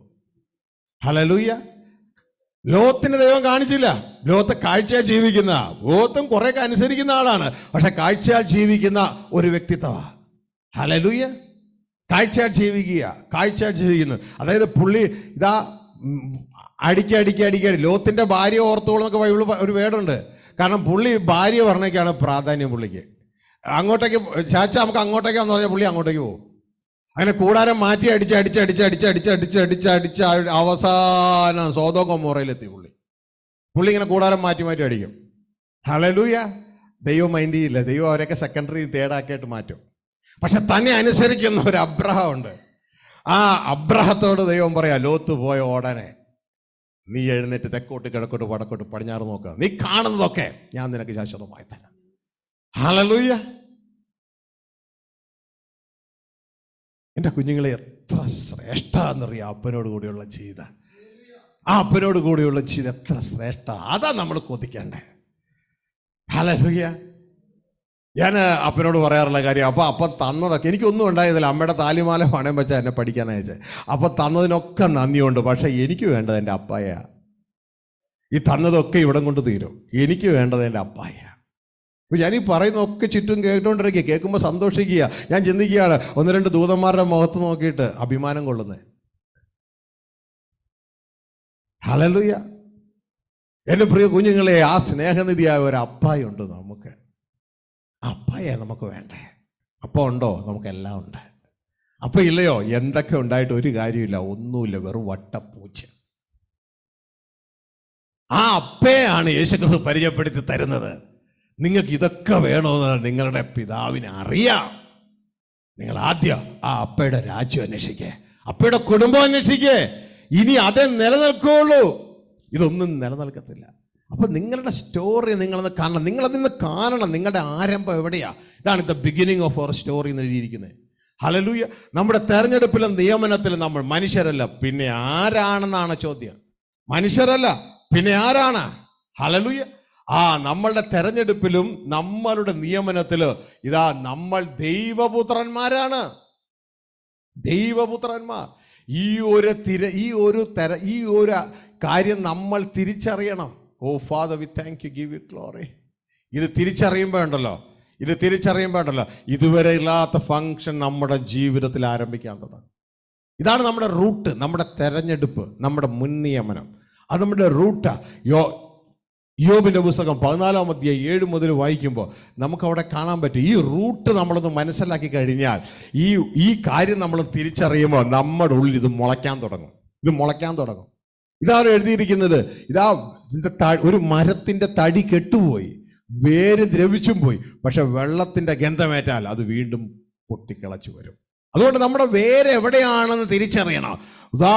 വർഷങ്ങൾക്ക് മുൻപ് ലോക സ്ഥാപനത്തിന് മുമ്പ് ക്രിസ്തയേശുവിൽ നമ്മളെ തെരഞ്ഞെടുത്തിരിക്കുകയാണ് ദൈവത്തിന്റെ പുത്രന്മാരായ ക്രിസ്തുവിന്റെ സഹോദരങ്ങളായി. ഈ റൂട്ട് നിങ്ങൾ മനസ്സിലാക്കുമ്പോൾ ഇത് നിങ്ങളുടെ അകത്ത് മുളച്ചു കയറും. വായിച്ചേ. ഒരു വൃക്ഷമായിരുന്നാൽ പ്രത്യാശയുണ്ട്, അതിനെ വെട്ടിയാൽ പിന്നെയും പൊട്ടിക്കിളിർക്കും, അത് ഇളം കൊമ്പുകൾ വിടാതിരിക്കുകയില്ല. അതിൻ്റെ വേർ നിലത്ത് പഴകിയാലും അതിൻ്റെ കുറ്റി മണ്ണിൽ കെട്ടുപോയാലും വെള്ളത്തിന്റെ ഗന്ധം കൊണ്ട് അത് കിളിർക്കും, ഒരു തൈ പോലെ തളിർവിടും. ഹല്ലേലൂയ. ശ്രദ്ധിച്ചേ, അവിടെ പറയാണ് ഒരു വൃക്ഷമായാൽ പ്രത്യാശയുണ്ട്. മനുഷ്യ ജീവിതം ഒരു വൃക്ഷം പോലെയാണ് ദൈവത്തിന്റെ വചനം പറയുന്നത്. നട്ടിരിക്കുന്നത് തക്ക കാലത്ത് ഫലം കായ്ക്കുന്ന വൃക്ഷം പോലെയാണ്. അതിൻ്റെ തടി ദ്രവിച്ചു പോയി, അതിൻ്റെ വേരും കെട്ടുപോയി, എല്ലാം പോയി. പക്ഷെ ദൈവത്തിന്റെ വചനം പറയുന്നു, വെള്ളത്തിന്റെ ഗന്ധമേറ്റാൽ അത് വീണ്ടും കിളിർത്ത് കയറും. ഇതാ ഈ ഒരു സത്യം യുഗങ്ങൾക്ക് മുമ്പ് അല്ലെങ്കിൽ വർഷങ്ങൾക്ക് മുമ്പ് സ്വർഗത്തിലെ ദൈവം നമ്മളെ ക്രിസ്തുവിൽ തെരഞ്ഞെടുത്തു, ക്രിസ്തുവിൻ്റെ സഹോദരങ്ങളായി നമ്മളെ നിയമിച്ചു എന്നതൊക്കെ കെട്ടുപോയി. എല്ലാം കെട്ടുപോയി, അറിവില്ല, കെട്ടുപോയി. പക്ഷേ ഇപ്പോൾ വചനത്തിലൂടെ, വചനമാണ് വെള്ളം, നിങ്ങളത് വീണ്ടും ദൈവം ഓർപ്പിക്കുക. ഇപ്പം എന്ത് സംഭവിക്കും? നിങ്ങളുടെ ഉള്ളിൽ അത് കിളിർക്കും. നിങ്ങളുടെ ഉള്ളിൽ അത് കിളിർക്കണം. ഞാൻ ആരാണ് എന്നുള്ള ബോധം കൊണ്ടാണ് നമ്മുടെ ഉള്ളിൽ അത് കിളിർത്താൽ അത് വളർന്ന് കയറി ഒരു വൃക്ഷമായി അതിൽ ഫലമായി തീരും. അപ്പോൾ ഇത് നിങ്ങൾ കാണണം, നിങ്ങൾ ആരാണെന്ന് കാണണം. അല്ലാണ്ട് ഈ കാണുന്ന ഇസ്തിരിയില്ലാത്ത ബോഡി കൊണ്ട് ഞാൻ പ്രവർത്തിക്കും, ഞാൻ വലിയ ധനവാനാകൂ എന്നുള്ള ചിന്ത മാത്രം കൊണ്ട് അവസാനിച്ചാൽ അത് മുഴുവൻ വട്ടപൂജയായി തീരും. ഹല്ലേലൂയ. കാരണം ഈ ശരീരത്തെ ജഡരക്തങ്ങൾ സ്വർഗരാജ്യത്തിൽ പ്രവേശിപ്പിക്കത്തില്ല, ജഡരക്തങ്ങൾ സ്വർഗരാജ്യം അവകാശമാക്കുകയില്ല. അപ്പോൾ ഇതുമായുള്ള ബന്ധത്തിൽ റൈറ്റായിട്ടുള്ള ചിന്ത നമ്മുടെ ഉള്ളിൽ വേണം. ഞാൻ ആരാണ്? നമ്മൾ കേട്ടല്ലോ, ഈ ശരീരമല്ല നമ്മൾ അതിൻ്റെ ഉള്ളിലെ ദേഹിയാണ് നമ്മൾ. ഈ ആദത്തിൻ്റെ ലെവലിൽ. എന്നാൽ ക്രിസ്തുവിൻ്റെ ലെവലിൽ ഇവൻ ദേഹി പോലുമല്ല, നമ്മൾ ആത്മാവാണ്. അതൊക്കെ മനസ്സിലാക്കണമെങ്കിൽ നിങ്ങൾക്ക് കുറേ സമയം ആവശ്യമാണ്. ഈ ഇനീഷ്യൽ സ്റ്റേജിലൊന്നും നിങ്ങൾക്കത് പറഞ്ഞ് നിങ്ങൾക്ക് മനസ്സിലാകില്ല. അപ്പോൾ പ്രിയ കുഞ്ഞുങ്ങളെ, ഈ ഒരു കാര്യം നമ്മൾ തിരിച്ചറിയുക, ഈ ഒരു ക്രമീകരണം തിരിച്ചറിഞ്ഞിട്ട് നമ്മുടെ തെരഞ്ഞെടുപ്പ്, സ്വർഗത്തിലെ ദൈവം, സ്വർഗസ്ഥ പിതാവ്, അതാണ് ഈ യെല്ലോ കളറിൽ കൊടുത്തിരിക്കുന്ന ഗോഡ്. ക്രിസ്തുവിൻ്റെ മുഖം നിങ്ങളിവിടെ കണ്ടോ? ഈ ക്രിസ്തുവിൽ നമ്മളെ തെരഞ്ഞെടുത്തിരിക്കുകയാണ്. അതാണ് ഇവിടെ എഫേസ്യ ലേഖനം 1:4 എഴുതിയിരിക്കണുണ്ടോ? ഇതാണ് നമ്മുടെ വേര്, അവർ റൂട്ട് എന്ന് എഴുതിയിരിക്കണുണ്ടോ? അവർ റൂട്ട്, ഇതാണ് നമ്മുടെ വേര്. ഹല്ലേലൂയ. ഇവിടെ നമ്മളെ തെരഞ്ഞെടുത്തു. അപ്പൊ ഈ തെരഞ്ഞെടുപ്പ് നമ്മൾ ഓർമ്മ വേണം. ഇത് 6000 വർഷങ്ങൾക്ക് മുമ്പല്ല, ലോക സ്ഥാപനത്തിന് മുമ്പാണ്. ആ തെരഞ്ഞെടുപ്പിൽ നിങ്ങൾ ഈ കാണുന്നതൊക്കെ ആ തെരഞ്ഞെടുപ്പിൽ സപ്പോർട്ട് ചെയ്യുന്ന വചനങ്ങളായി കിടക്കണം കേട്ടോ. ഇതിൽ ഒന്ന് നമ്മൾ വായിച്ചു, 2 തിമോത്തി 1:9 വായിച്ചേ. ആരിലാണ് തെരഞ്ഞെടുപ്പൊക്കെ നമുക്കവിടെ കാണാൻ പറ്റും. അവൻ നമ്മെ രക്ഷിക്കുകയും, ദൈവം നമ്മെ രക്ഷിക്കുകയും വിശുദ്ധ വിളി കൊണ്ട് വിളിക്കുകയും ചെയ്തു. വിശുദ്ധ വിളി കൊണ്ട് വിളിക്കുകയും ചെയ്തത് നമ്മുടെ പ്രവൃത്തികൾ നിമിത്തമല്ല, നമ്മളുടെ ഒരു പ്രവൃത്തികളും നിമിത്തമല്ല. അതിൻ്റെ അർത്ഥം പലരും പറയാറില്ല, എൻ്റെ അമ്മയുടെ പ്രാർത്ഥന കൊണ്ടാണ്, അവരുടെ കട്ടിച്ചു പിടിച്ചുള്ള പ്രാർത്ഥന കൊണ്ടാണ്. പ്രാർത്ഥനയൊക്കെ നല്ലതാ, പക്ഷെ കർത്താവ് പറയുന്നു, എൻ്റെ തെരഞ്ഞെടുപ്പ് നിങ്ങളുടെ പ്രാർത്ഥനയോ കാര്യങ്ങളോ കൊണ്ടൊന്നുമല്ല, നിങ്ങളുടെ യാതൊരു പ്രവൃത്തിയും കൊണ്ടല്ല, പിന്നെ സകല കാലത്തിനു മുൻപേ. കണ്ടോ സകല കാലത്തിന് മുമ്പേ. ഇതാണ് ലോക സ്ഥാപനത്തിന് മുമ്പേ. സകല കാലത്തിനു മുമ്പേ, ലോക സ്ഥാപനത്തിന് മുമ്പേ ക്രിസ്തു യേശുവിൽ നമുക്ക് നൽകിയിരിക്കുന്നതും. ക്രിസ്തു യേശുവിൽ നമുക്ക് നൽകിയിരിക്കും. അപ്പൊ മനസ്സിലായില്ലേ? എഫെസ്യർ 1:4 പറഞ്ഞത് അവനിൽ തെരഞ്ഞെടുത്തു എന്ന് വെച്ചാൽ മനസ്സിലായില്ലേ? ആരില തെരഞ്ഞെടുത്തേ? ക്രിസ്തു യേശുവിലാ തെരഞ്ഞെടുത്തേ. ഹല്ലേലൂയ. അവനിൽ തെരഞ്ഞെടുത്തു, ക്രിസ്തു യേശുവിൽ തെരഞ്ഞെടുത്തു. അവനിൽ നൽകിയിരിക്കുന്നതും ഇപ്പോൾ മരണം നീക്കുകയും സുവിശേഷം കൊണ്ട് ജീവനും അക്ഷയതയും വെളിപ്പെടുത്തുകയും ചെയ്ത നമ്മുടെ രക്ഷിതാവായ ക്രിസ്തു യേശുവിന്റെ പ്രത്യക്ഷതയാൽ വെളിപ്പെട്ടിരിക്കുന്നതുമായ തന്റെ സ്വന്തം നിർണയത്തിനും കൃപയ്ക്കും ഒത്തവണ്ണമത്രേ. തന്റെ സ്വന്തം നിർണയത്തിനും കൃപയ്ക്കും തന്റെ സ്വന്തം നിർണയമാ. ദൈവത്തിന്റെ സ്വന്തം ഇഷ്ടമാണ്. ദൈവത്തിന്റെ സ്വന്തം ഇഷ്ടപ്രകാരമാണ് നമ്മളെ തെരഞ്ഞെടുത്തിരിക്കുന്നത്. ഹല്ലേലൂയ. ഇനി ആ തെരഞ്ഞെടുപ്പിലേക്ക് നമ്മൾ എത്തിച്ചേരണമെന്നുള്ളതാണ്. അത് നമ്മുടെ അനുസരണത്തിലൂടെ നമ്മൾ എത്തിച്ചേരണം. ദൈവം നമ്മളെ തെരഞ്ഞെടുത്തു, മുൻ നിയമിച്ചു. ഹല്ലേലൂയ. അതൊക്കെ എപ്പോഴാണ്? കാലം ഉണ്ടാകുന്നതിന് മുമ്പാണ് ഇതൊക്കെ സംഭവിച്ചേക്കണേ. അതുകൊണ്ട് 6000 വർഷം മുമ്പ് ആരാധന സൃഷ്ടിപ്പല്ല. അപ്പോൾ നമ്മൾ വ്യക്തമായൊരു ബോധം വേണം. എൻ്റെ തെരഞ്ഞെടുപ്പിലും മുൻ നിയമനത്തിലും ഞാൻ ആരല്ല? ഇന്ന് കാണുന്ന ദ്രവിച്ചു പോകുന്ന മനുഷ്യൻ അല്ല, ദൈവത്തിൻ്റെ മകനാണ്, ക്രിസ്തുവിൻ്റെ സഹോദരനാണ്. തൻ്റെ പുത്രന് അനേക സഹോദരന്മാരിൽ ആദ്യജാതനാകേണ്ടതിന് അവൻ്റെ സ്വരൂപത്തോട് അനുരൂപമാകുവാൻ നമ്മളെ മുൻ നിയമിച്ചു. അതാണ് റോമ 8:29. മനസ്സിലായോ? ദൈവപുത്രനായി നമ്മളെ മുൻ നിയമിച്ചു. എന്നിട്ട് റോമ 8:19 പറയാണ്, ഈ മുൻ നിയമനം ആർക്കറിയാം? സകല സൃഷ്ടികൾക്കും അറിയാം. കോഴിക്കും വാഴയ്ക്കും താറാവിനും, വീടിന് മുമ്പിൽ നടക്കുന്ന താറാവില്ലേ, കോഴിയില്ലേ, നടക്കുന്നില്ലേ, അവർക്കൊക്കെ അറിയാം നമ്മളെന്തിനാണെന്ന്. ദൈവത്തിന്റെ വചനം പറയാണ്, നമ്മളെ എന്തിനാണെന്ന് ഇവർക്കൊക്കെ അറിയാം. അവിടെ ദൈവത്തിന്റെ വചനം പറയാ, നമ്മൾ ദൈവപുത്രന്മാരായി വെളിപ്പെടുവാൻ വേണ്ടി അവരെല്ലാം കാത്തിരിക്കുക. പക്ഷെ നമുക്കറിയത്തില്ല. ഹല്ലേലൂയ. അർജുനങ്ങൾ മനസ്സിലായ? കോഴിക്കും വാഴയ്ക്കും തെങ്ങിനും ഒക്കെ അറിയാം നമ്മൾ എന്തിനു വേണ്ടിയാണെന്ന്, നമ്മൾ ആരാണെന്ന്, സെലക്ഷനൊക്കെ. അവരൊക്കെ നമ്മൾ ദൈവപുത്രന്മാരായി പാസ്സായി വരാൻ വേണ്ടി കാത്തിരിക്കുക. 8:19 വായിച്ചോ? റോമ 8:19. സൃഷ്ടി ദൈവപുത്രന്മാരുടെ വെളിപ്പാടിനെ ആകാംക്ഷയോടെ കാത്തിരിക്കുന്നു. കണ്ടോ? സർവ സൃഷ്ടികളും ദൈവപുത്രന്മാരുടെ വെളിപ്പാടിനെ. ഈ ദൈവപുത്രന്മാർ എവിടെയുണ്ട്? ഈ മനുഷ്യപുത്രന്റെ ഉള്ളിലുണ്ട്. യേശുവിനെ കർത്താവായി സ്വീകരിച്ച ഇവരുടെ ഉള്ളില് സംഭവമുണ്ട്. ഇത് വെളിപ്പെട്ട് കിട്ടണം. മനസ്സിലായോ? ഇതാ ഒരു ഗർഭിണിയായ ഒരു സ്ത്രീയെ, ഇതാ കുഞ്ഞവിടെയുണ്ട്, വയറ്റിന്റെ ഉള്ളിലുണ്ട്, വയറിന്റെ ഉള്ളിലുണ്ട്. വീട്ടിലുള്ള എല്ലാവരും ആർക്കു വേണ്ടി കാത്തിരിക്കുക? ആ കുഞ്ഞിനു വേണ്ടി കാത്തിരിക്കുക. ഇതേപോലെ തന്നെ ഇതാ സഭയാകുന്ന ഈ സ്ത്രീയുടെ ഉള്ളില് ഒരു ആൺകുട്ടിയുണ്ട്. വെളിപ്പാട് 12 പറയുന്നു, അവൾ ഗർഭിണിയാണ്, അവളുടെ ഉള്ളിൽ ഒരു ആൺകുട്ടിയുണ്ട്. സർവ ഭൂമിയെയും ഇരുമ്പുകോൽ കൊണ്ട് വാഴാനുള്ള ഒരു ആൺകുട്ടി അവളുടെ ഉള്ളിലുണ്ട്. ആ കുട്ടി പ്രസവിക്കാതിരിക്കാൻ വേണ്ടിയാണ് അവളുടെ മുമ്പിൽ ഒരു സർപ്പം കാത്തു നിൽക്കുകയാണ് കുട്ടിയെ വിഴുങ്ങാൻ. ഹല്ലേലൂയ.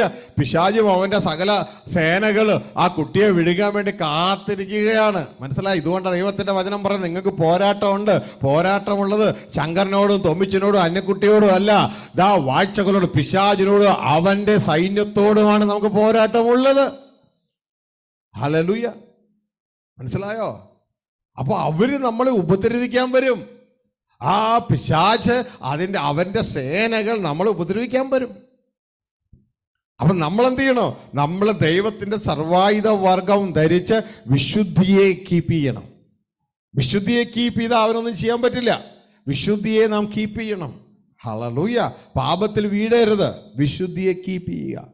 അപ്പോൾ പ്രിയ സഹോദരങ്ങളെ, നിങ്ങൾ ഈ ഭാഗങ്ങളൊക്കെ നിങ്ങൾ വീട്ടിലിരുന്ന് വായിക്കുക കേട്ടോ.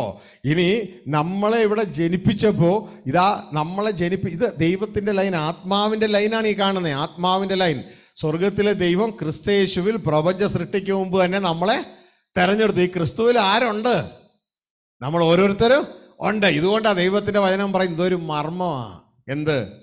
മഹത്വത്തിൻ്റെ പ്രത്യാശയായ ക്രിസ്തു നിങ്ങളിൽ ഇരിക്കുന്നു. ഇതൊരു മർമ്മ നിങ്ങളുടെ ഉള്ളിലുണ്ട്.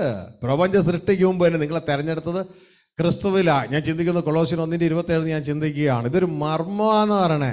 മർമ്മം എന്ന് വെച്ചാൽ മനുഷ്യനെ അറിയാൻ പാടില്ലാതെ മറഞ്ഞിരിക്കുന്ന ഒരു സംഭവമാണ്. ഹല്ലേലൂയ. വായിച്ചേ കൊളോസ്യർ 1:27. അവരോട് ജാതികളുടെ ഇടയിൽ ഈ മർമ്മത്തിന്റെ മഹിമാധനം എന്തെന്ന് അറിയിപ്പാൻ ദൈവത്തിന് ഇഷ്ടമായി. ജാതികളുടെ ഇടയിൽ, ഇവൻ ക്രിസ്ത്യാനികൾ പോലുമല്ല, ജാതികളുടെ ഇടയിൽ ഈ മർമ്മത്തിന്റെ മഹിമാധനം എന്തെന്ന് അറിയിപ്പാൻ ദൈവത്തിന് ഇഷ്ടമായി. എന്താണത്? ആ മർമ്മം മഹത്വത്തിന്റെ പ്രത്യാശയായി ക്രിസ്തു നിങ്ങൾക്കുണ്ടാകാൻ പോകുന്ന മഹത്വം, അതിന് ഇപ്പോഴുള്ള പ്രത്യാശ. മനസ്സിലായതുണ്ടോ? പ്രത്യാശ ഇപ്പോഴുള്ളതാ, മഹത്വം വരാൻ പോകുന്നതാ. നിങ്ങൾക്ക് വരാൻ പോകുന്ന മഹത്വത്തിന്റെ പ്രത്യാശയായ ക്രിസ്തു. അപ്പോയിന്റ്മെന്റ് ഓർഡർ ഇപ്പോഴേ കയ്യിലുണ്ട്, വിത്ത് ഇപ്പോഴേ കയ്യിലുണ്ട്. മഹത്വത്തിന്റെ പ്രത്യാശയായ ക്രിസ്തു നിങ്ങളിൽ ഇരിക്കുന്നു എന്നുള്ളത് തന്നെ. ഹല്ലേലൂയ. ഇങ്ങനെയുള്ളവർക്കാണ് ദൈവത്തിന്റെ അപ്പോയിന്റ്മെന്റ് ഓർഡർ. ഹല്ലേലൂയ. ഇങ്ങനെയുള്ളവർക്കാണ് ഈ അപ്പോയിന്റ്മെന്റ് ഓർഡർ. കളകൾക്കല്ല, ഇങ്ങനെയുള്ളവർക്കാണ് appointment order. ഇതുകൊണ്ടാണ് ദൈവത്തിന്റെ വചനം പറയുന്നത്, നിത്യജീവനായി നിയമിക്കപ്പെട്ടവരൊക്കെ വിശ്വസിച്ചു. അപ്പോയിന്റ്മെന്റ് ഓർഡർ ഉള്ളവരൊക്കെ വിശ്വസിച്ചു. അപ്പോസ്തലപ്രവൃത്തി നിങ്ങൾക്ക് കാണാതെ, നമുക്ക് അങ്ങോട്ടേക്ക് പോകുന്നില്ല. അപ്പോൾ പ്രിയ കുഞ്ഞുങ്ങളെ, ഇതിന് ക്രിസ്തുവിന്റെ ഉള്ളിലുള്ളവർക്കൊക്കെ അപ്പോയിന്റ്മെന്റ് ഓർഡർ ഉണ്ട്. ഹല്ലേലൂയ. ഇനി നമുക്ക് കാണാൻ കഴിയുന്ന ഒരു കാര്യം എന്ന് പറയുന്നത്, ഇതാണ് നമ്മുടെ വേര്. ഇത് നമ്മൾ കാണണം. നീ ഇത് കണ്ടാൽ നീ ഇത് അവകാശമാക്കും. നീ കാണണം, നീ ആരാണെന്ന് കാണണം. ബൈ ബർത്ത്, തെരഞ്ഞെടുപ്പിലും മുൻ നിയമനത്തിലും നമ്മൾ ദൈവത്തിന്റെ മക്കളാണ്, ക്രിസ്തുവിന്റെ സഹോദരങ്ങളാണ്. അത് കെട്ടുപോയാൽ, ഈ അറിവ് നമ്മുടെ അകത്തില്ലെങ്കിലും വെള്ളത്തിന്റെ വചനത്തിന്റെ ഈ ഗന്ധമേക്കുമ്പോൾ ഇത് വീണ്ടും നമ്മുടെ ഉള്ളിൽ കിളിർക്കും. അപ്പോൾ നമ്മൾ മനസ്സിലാക്കിക്കോളാം നാം ആരാണെന്നുള്ള ബോധം നമുക്ക് ഉണ്ടാകണം. ഹല്ലേലൂയ. മനുഷ്യന് 3 ലൈനുകളാണ് ഉള്ളത്. മനുഷ്യൻ എന്ന് പറഞ്ഞാൽ ത്രിയേകനാണ്. അവൻ ദൈവപുത്രന്റെ ഒരു സാദൃശ്യമാണിത്. ഹല്ലേലൂയ. ദൈവപുത്രനെ, ദൈവത്തിന്റെ വചനം പറയാണ്, ദൈവത്തെ അല്പം മാത്രം താഴ്ത്തിയാണ് അവനെ തേജസ്സും ബഹുമാനം അണിയിച്ചത്. എപ്പോ? ആദത്തിലെ സൃഷ്ടിപ്പ് വരാൻ പോകുന്നുള്ളൂ. ഇവിടെ മുൻനിയമനവും തെരഞ്ഞെടുപ്പും കഴിഞ്ഞ് മുൻനിയമനവും കഴിഞ്ഞു, പക്ഷെ സൃഷ്ടിപ്പ് നടന്നിട്ടില്ല. സൃഷ്ടിപ്പ് നടക്കാൻ പോണത് കാൽവരിയില്ല. അപ്പൊ അതിൻ്റെ ഇടയിലാണ് ആദത്തിന്റെ സൃഷ്ടിപ്പ് നടക്കുന്നത്. ഹല്ലേലൂയ. അപ്പോൾ അത് മനസ്സിലാക്കാൻ മനുഷ്യന്റെ 3 ഭാഗങ്ങളെ കുറിച്ച് നമ്മൾ ഓൾറെഡി പഠിച്ചതായിരുന്നു. ഇപ്പോൾ നിങ്ങൾ വീണ്ടും ചിന്തിക്കുക. മനുഷ്യന് 3 ഭാഗങ്ങളുണ്ട്. ഒന്ന് ആത്മാവ്. ഇത് ദൈവവുമായിട്ട് ഡീൽ ചെയ്യാൻ വേണ്ടിയാണ് ആത്മാവ്. ഹല്ലേലൂയ. പിന്നെ മനുഷ്യന് ദേഹി. ഈ ദേഹി, സോൾ എന്ന് പറയുന്ന ഭാഗമാണ് ദേഹി. ഇതാണ് യഥാർത്ഥത്തിൽ മനുഷ്യൻ. ഹല്ലേലൂയ. ഇതാണ് നമ്മൾ കഴിഞ്ഞ ദിവസം കേട്ടില്ലേ, മനുഷ്യനിലെ ആത്മാവ് യഹോവയുടെ ദീപം. അത് മനുഷ്യന്റെ ഉള്ളറകളെയൊക്കെയും പരിശോധിക്കുന്നു. ദൈവത്തിന്റെ പാർട്ടാണ് മനുഷ്യനിലെ സ്പിരിറ്റ്. ഹല്ലേലൂയ. ഇനി ശരീരം, 3ാമത്തെ ഭാഗമാണ് ശരീരം, ബോഡി. ഇത് മണ്ണിന്റെ പാർട്ടാണ്. ഭൂമിയിൽ നിന്നെടുത്ത് ഭൂമിയിലേക്ക് പോകും. പക്ഷേ നമ്മളുടെ അറിവില്ലായ്മ കൊണ്ട് നമ്മുടെ ചിന്ത ശരീരമാണ് മനുഷ്യനെന്നാ. ശരീരമല്ല മനുഷ്യൻ. ശരീരം മനുഷ്യന് ദൈവം ഇട്ടുകൊടുത്തിരിക്കുന്ന മണ്ണുകൊണ്ടുള്ള ഒരു ഉടുപ്പാണ്. അതൊരു മിഷ്യന് തുല്യമാണ്, ഒരു വാഹനത്തിന് തുല്യമാണ്. അത് ഭൂമിയിലേക്ക് തന്നെ പോകും. അത് തൽക്കാലം തീരണതിന് മുമ്പ് മാക്സിമം ഉപയോഗിച്ചോളണം. മനസ്സിലായോ? തീരണതിന് മുമ്പ് മാക്സിമം ഉപയോഗിച്ചോളണം. അല്ലെന്നുണ്ടെങ്കിൽ അത് പെട്ടെന്ന് തീർന്നു പോകും. അതിൻ്റെ പെട്രോൾ തീരുന്ന ഒരു വണ്ടി പോലെ അത് പെട്ടെന്ന് തീർന്നു പോകും. മനസ്സിലാകുന്നുണ്ടോ? ഞങ്ങൾ ഈ ഒമാനിലെ സലാല എന്ന് പറയുന്ന ദേശത്തേക്ക് കടന്നു പോകുമ്പോൾ അവിടുന്ന് പറഞ്ഞൊരു കാര്യം ഇങ്ങനെയാണ്. അതായത് ഈ മസ്കറ്റിൽ നിന്ന് സലാലയ്ക്ക് പോകുന്ന റൂട്ട്, ഞങ്ങൾ റാസൽ ഖൈമയിൽ നിന്ന് ഇറങ്ങി ദുബായിലൂടെ കയറി മസ്കറ്റിൽ വന്ന് മസ്കറ്റിൽ നിന്ന് സലാലയ്ക്ക് പോകും. അപ്പോൾ സലാലയ്ക്ക് പോകുമ്പോൾ ഇതാ കുറച്ച് കിലോമീറ്ററുകൾ അകലെയാണ് പെട്രോൾ പമ്പുള്ളൂ. അപ്പോൾ പെട്രോൾ പമ്പ് ഇടയ്ക്ക് വെച്ച് ഞങ്ങൾക്ക് കാണാം പല വണ്ടികൾ, കാറുകളൊക്കെ സൈഡിൽ പെട്രോൾ തീർന്ന് സൈഡിൽ കിടക്കുന്നത് കാണാം. ചിലപ്പോൾ ഞങ്ങൾ കണ്ടിട്ടുണ്ട്, വണ്ടി ചൂടായി കത്തിക്കിടക്കുന്നത് കണ്ടിട്ടുണ്ട്. അപ്പോൾ അവർ പറയണ കേൾക്കാം, ഇതാ ചില സമയങ്ങൾ പറയുന്നേക്കാം, നിങ്ങൾ പെട്ടെന്ന് പൊക്കോ, ഇപ്പോൾ കാറ്റുണ്ടെങ്കിൽ എന്ത് പറ്റുമെന്നറിയാമോ? ഓപ്പോസിറ്റ് കാറ്റടിച്ചിട്ട് ഇത് സ്പീഡ് കുറഞ്ഞിട്ട് ഇടയ്ക്ക് വെച്ച് പെട്രോൾ തീർന്നു പോകും. അപ്പോൾ പെട്ടെന്ന് കയറി പൊക്കോ, കാറ്റില്ലാത്ത സമയത്ത് പെട്ടെന്ന് നിങ്ങൾ കയറി പൊക്കോ. ഇവിടെ മനസ്സിലാക്കുന്ന പെട്രോൾ തീരുന്നതിന് മുമ്പ് ലക്ഷ്യത്തിലെത്താനായി പറയണേ. ഇതേപോലെയാണ് കർത്താവ് നമ്മളോട് പറയുന്നത്, സമയം തക്കത്തിൽ ഉപയോഗിക്കുക. നിന്റെ സമയം തീരുന്നതിന് മുമ്പ് നീ ലക്ഷ്യത്തിലെത്തിക്കൊള്ളണം. കുറച്ച് ഓക്സിജനെ നിനക്കുള്ളൂ, ഒരല്പം ഓക്സിജനെ നിനക്കുള്ളൂ. ആ ഓക്സിജൻ തീരുന്നതിന് മുമ്പ് ലക്ഷ്യത്തിൽ എത്തിക്കൊള്ളണം. അപ്പോൾ മനസ്സിലാക്കുക, ഈ ഓക്സിജൻ തീരുന്നു പോകുമ്പോൾ ഈ സാധനം പണി മുടക്കും.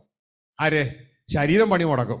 ശരീരം പണി മുടക്കുന്നതിന് മുമ്പ് സോളെ നീ ലക്ഷ്യത്തിൽ എത്തിക്കൊള്ളണം. അതുകൊണ്ട് ദൈവത്തിൻ്റെ വചനം പറയുന്നത്, ഞങ്ങൾ ശരീരത്തിൽ സഞ്ചരിക്കുന്നുവെങ്കിലും. അപ്പോൾ ശരീരത്തിൽ എന്ത് ചെയ്യുക? സഞ്ചരിക്കുക. അപ്പോൾ സഞ്ചരിക്കുന്ന ആ സഞ്ചാരം ലക്ഷ്യത്തിൽ എത്തിക്കൊള്ളണം. സോളിനെയും കൊണ്ട് യാത്ര. അപ്പോൾ ശരീരം പറയുന്നത്, എനിക്ക് അങ്ങോട്ട് പോകണം, എനിക്ക് ഇത് വേണം, എനിക്ക് അത് വേണം, എനിക്ക് അത് ആഘോഷിക്കണം, എനിക്ക് ഇത് ആഘോഷിക്കണം. സോള്, വിവരമുള്ള സോൾ അകത്തുനിന്ന് പറയുന്നുണ്ട്, എന്നെ ലക്ഷ്യത്തിൽ എത്തിച്ചിട്ട് നീ എന്നെ വേണേലും ചെയ്യേ, എന്നെ ലക്ഷ്യത്തിൽ എത്തിച്ചിട്ട് നീ എന്നെ വേണേലും ചെയ്യേ. പക്ഷേ അങ്ങനെ പറയുന്ന സോൾ ഉണ്ടാകാൻ തക്കവണ്ണം ബൈബിളിലെ ജ്ഞാനം ഉള്ളവർ വളരെ ചുരുക്കമാണ്. ഹല്ലേലൂയ. അപ്പോൾ പ്രിയ സഹോദരങ്ങളെ, ഈ ശരീരം ഒരു വാഹനത്തിന് തുല്യമാണ്. പെട്രോൾ തീരുന്ന ഒരു വാഹനത്തിന് തുല്യമാണ്. വണ്ടി ഓടിയാലേ പെട്രോൾ തീരൂ. പക്ഷേ ഈ ശരീരത്തിൻ്റെ പെട്രോൾ ഓടിയില്ലേലും തീരും. മനസ്സിലായോ? ഓടിയില്ലേലും തീർന്നു പോകും. ആ സമയമാകുമ്പോൾ സംഭവം തീർന്നു. ഇതുകൊണ്ടാണ് പറഞ്ഞത്, നിങ്ങളുടെ മുമ്പിൽ വെച്ചിരിക്കുന്ന ഓട്ടം വല്ലപ്പോഴും സമയം കിട്ടുമ്പോൾ പാസ്റ്റർ എന്തെങ്കിലുമൊക്കെ പറയുമ്പോൾ ഒന്ന് ഓടിക്കോട്ടോ എന്നല്ല. നിങ്ങളുടെ മുമ്പിലുള്ള ഓട്ടം സ്ഥിരതയോടെ ഓടിക്കൊള്ളണം. അപ്പോൾ ഈ 3 ലൈൻ നിങ്ങൾക്ക് കാണാം. ആത്മാവിൻ്റെ ലൈൻ, ദേഹിയുടെ ലൈൻ, ശരീരത്തിൻ്റെ ലൈൻ. അപ്പോൾ ഞാൻ ഈ ഭാഗത്ത് നിന്ന് വിടട്ടെ. ഇനി നമ്മൾ മനസ്സിലാകേണ്ട ഭാഗം എന്ന് പറയുന്നത് ഇതാ, നമ്മുടെ തെരഞ്ഞെടുപ്പ് ആത്മാവിൻ്റെ ലൈനില്ല. ദൈവപുത്രന്മാരായി ക്രിസ്തുവിൻ്റെ സഹോദരങ്ങളായ നമ്മുടെ തെരഞ്ഞെടുപ്പ് ഇത് സമയമുണ്ടാകുന്നതിന് മുമ്പാണ്. അതായത് ലോകസ്ഥാപനത്തിന് മുമ്പാണ്. സമയം ഉണ്ടാകുന്നതിന് മുമ്പല്ല, ലോകസ്ഥാപനത്തിന് മുമ്പാണ്. ഹല്ലേലൂയ. ഇതാണ് ബൈബിൾ പറയുന്നത്. ലോകസ്ഥാപനത്തിന് മുമ്പേ ക്രിസ്തുവിൽ നമ്മളെ തെരഞ്ഞെടുത്തു, മുൻ നിയമിക്കുകയും ചെയ്തു കഴിഞ്ഞു, ദൈവത്തിൻ്റെ പുത്രന്മാരായി ക്രിസ്തുവിൻ്റെ സഹോദരങ്ങളായി. പക്ഷെ നമ്മുടെ സൃഷ്ടിപ്പ് ഈ ആത്മാവിൻ്റെ ലൈനിലല്ല. നമ്മുടെ സൃഷ്ടിപ്പ് ഇതാ, തെരഞ്ഞെടുപ്പും കഴിഞ്ഞു, അപ്പോയിൻമെന്റ് ഓർഡർ കഴിഞ്ഞു, ഇനിയിപ്പോൾ എന്നാ അടുത്ത്? ട്രെയിനിങ് ആണ്. നേരത്തെ കേട്ടില്ലേ, റിഫൈനറിയിലേക്ക് നിങ്ങളെ ഒരു വെൽഡറായിട്ട് തിരഞ്ഞെടുത്തു. പക്ഷേ തെരഞ്ഞെടുപ്പും കഴിഞ്ഞു, നിയമനവും കഴിഞ്ഞു. പിന്നെ ആദ്യം റിഫൈനറിയിലേക്ക് ചെല്ലുമ്പോൾ എന്നാ വെൽഡ് ചെയ്തോളാനല്ല പറയണേ, അവരുടെ ട്രെയിനിങ് സ്കൂളിൽ കയറണം. ആ ട്രെയിനിങ് സ്കൂളിൽ കയറി പഠിച്ച് നിങ്ങൾ ടെസ്റ്റ് അടിച്ച് പാസ്സാകണം. ഹല്ലേലൂയ. കൊച്ചി ഷിപ്പ്യാർഡിൽ ഞാൻ ആയിരുന്നപ്പോഴും അവിടെയും അങ്ങനെ അതേ സിസ്റ്റമാണ്. ഹല്ലേലൂയ.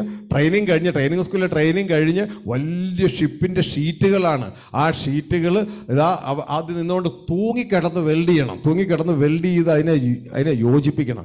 അത് പാസ്സാകുന്നവർക്ക് മാത്രമേ അത് പറ്റുള്ളൂ. അപ്പോൾ ഇതാ നമ്മളുടെ സൃഷ്ടിപ്പ് 6000 വർഷം മുമ്പ് ആദത്തിലാണ്. അവിടെ സൃഷ്ടിച്ചപ്പോൾ നമ്മളെ ദൈവത്തിൻ്റെ കാറ്റഗറിയിൽ നിന്ന്, ആത്മാവിൻ്റെ ലൈനിൽ നിന്ന്, ക്രിസ്തുവിൻ കാറ്റഗറിയിൽ നിന്ന് അല്പമാത്രം താഴ്ത്തിയാണ് നമ്മളെ സൃഷ്ടിച്ചത്. ദൈവം ആത്മാവാണ്, പക്ഷെ നമ്മളെ സൃഷ്ടിച്ചപ്പോൾ ദേഹി ലെവലിലാണ് സൃഷ്ടിച്ചത്. ദേഹി ലെവലിൽ. ഹല്ലേലൂയ. ദേഹി ലെവൽ. അതാണ് ഉൽപ്പത്തി 2:7 പറയുന്നത്. സോൾ ലൈൻ കണ്ടോ, അതാ ആത്മാവിൻ്റെ ലൈനാണ് ഇവിടെ. ഇനി സോൾ ലൈൻ, ദേഹി ലൈനാണ് ഈ കാണുന്നത്. ഇതിൻ്റെ താഴെ ഒരു ലൈൻ കൂടി വരും, ജഡത്തിൻ്റെ ലൈൻ കൂടി വരും, ശരീരത്തിൻ്റെ ലൈൻ കൂടി വരും. അപ്പോൾ നമ്മളെ സൃഷ്ടിച്ചപ്പോൾ ദേഹി ലൈനിൽ ദൈവം സൃഷ്ടിച്ചാക്കി. ഇതാണ് ഉൽപ്പത്തി 2:7 പറയുന്നത്. ഇതാ, ദൈവം നിലത്ത് നിന്ന് പൂഴിയെടുത്ത് മനുഷ്യനെ സൃഷ്ടിച്ചു, മനുഷ്യൻ ജീവനുള്ള ദേഹിയായി തീർന്നു. വായിക്കാം.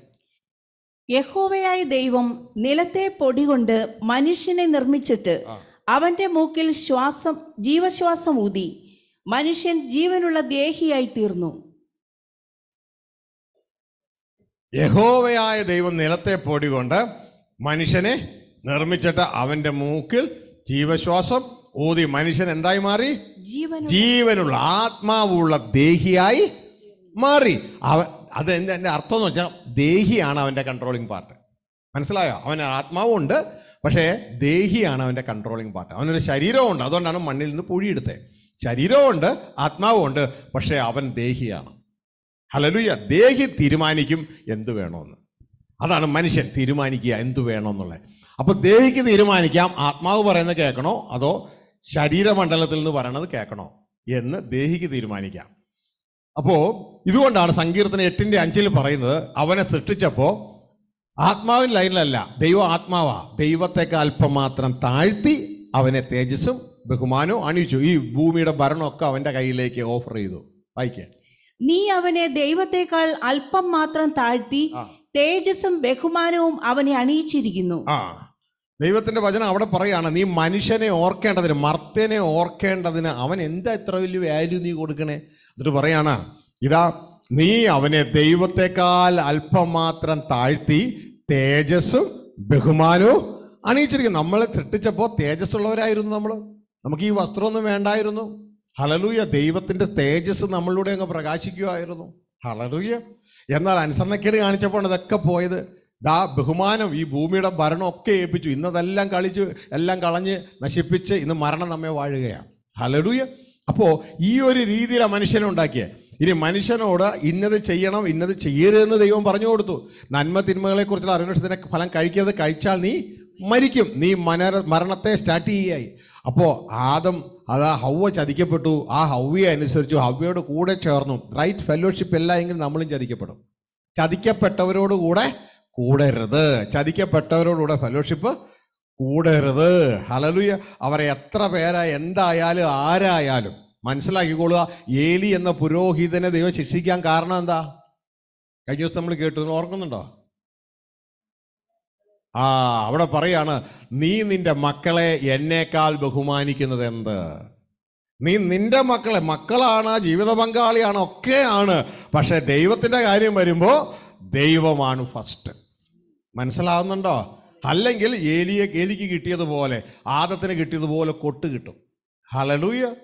അപ്പോൾ നമ്മൾ വളരെ ശ്രദ്ധിച്ചോളണം ആ ഭാഗങ്ങൾ. ദൈവത്തിൻ്റെ കാര്യം വരുമ്പോൾ ദൈവം ഫസ്റ്റ്. ഒന്നാം കൽപ്പന എടുത്ത് രണ്ടാം കൽപ്പന ആകരുത്. ഹല്ലേലൂയ.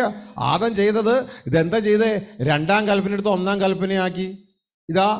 നിന്നെ പോലെ തന്നെ മറ്റുള്ളവരെ സ്നേഹിക്കുക. ഹല്ലേലൂയ. മനുഷ്യരെ സ്നേഹിക്കുക, എല്ലാവരെയും സ്നേഹിക്കണം. പക്ഷെ ആദം എന്ത് ചെയ്തു? ഹവ്വയെ സ്നേഹിച്ചു. സ്നേഹിച്ച് ഏറൻ തോട്ടത്തിന് പുറത്തു പോയി, കുടുംബം മരിച്ചു. മനസ്സിലായോ? എപ്പോഴും ഒന്നാം കൽപ്പനയാണ്. രണ്ടാം കൽപ്പന അതിനുശേഷം പൂർണ്ണാത്മാവോടും പൂർണ്ണ മനസ്സോടും പൂർണ്ണ ശക്തിയോടും കൂടെ ദൈവത്തെ സ്നേഹിക്കുക. അതാണ് ഒന്നാം കൽപ്പന.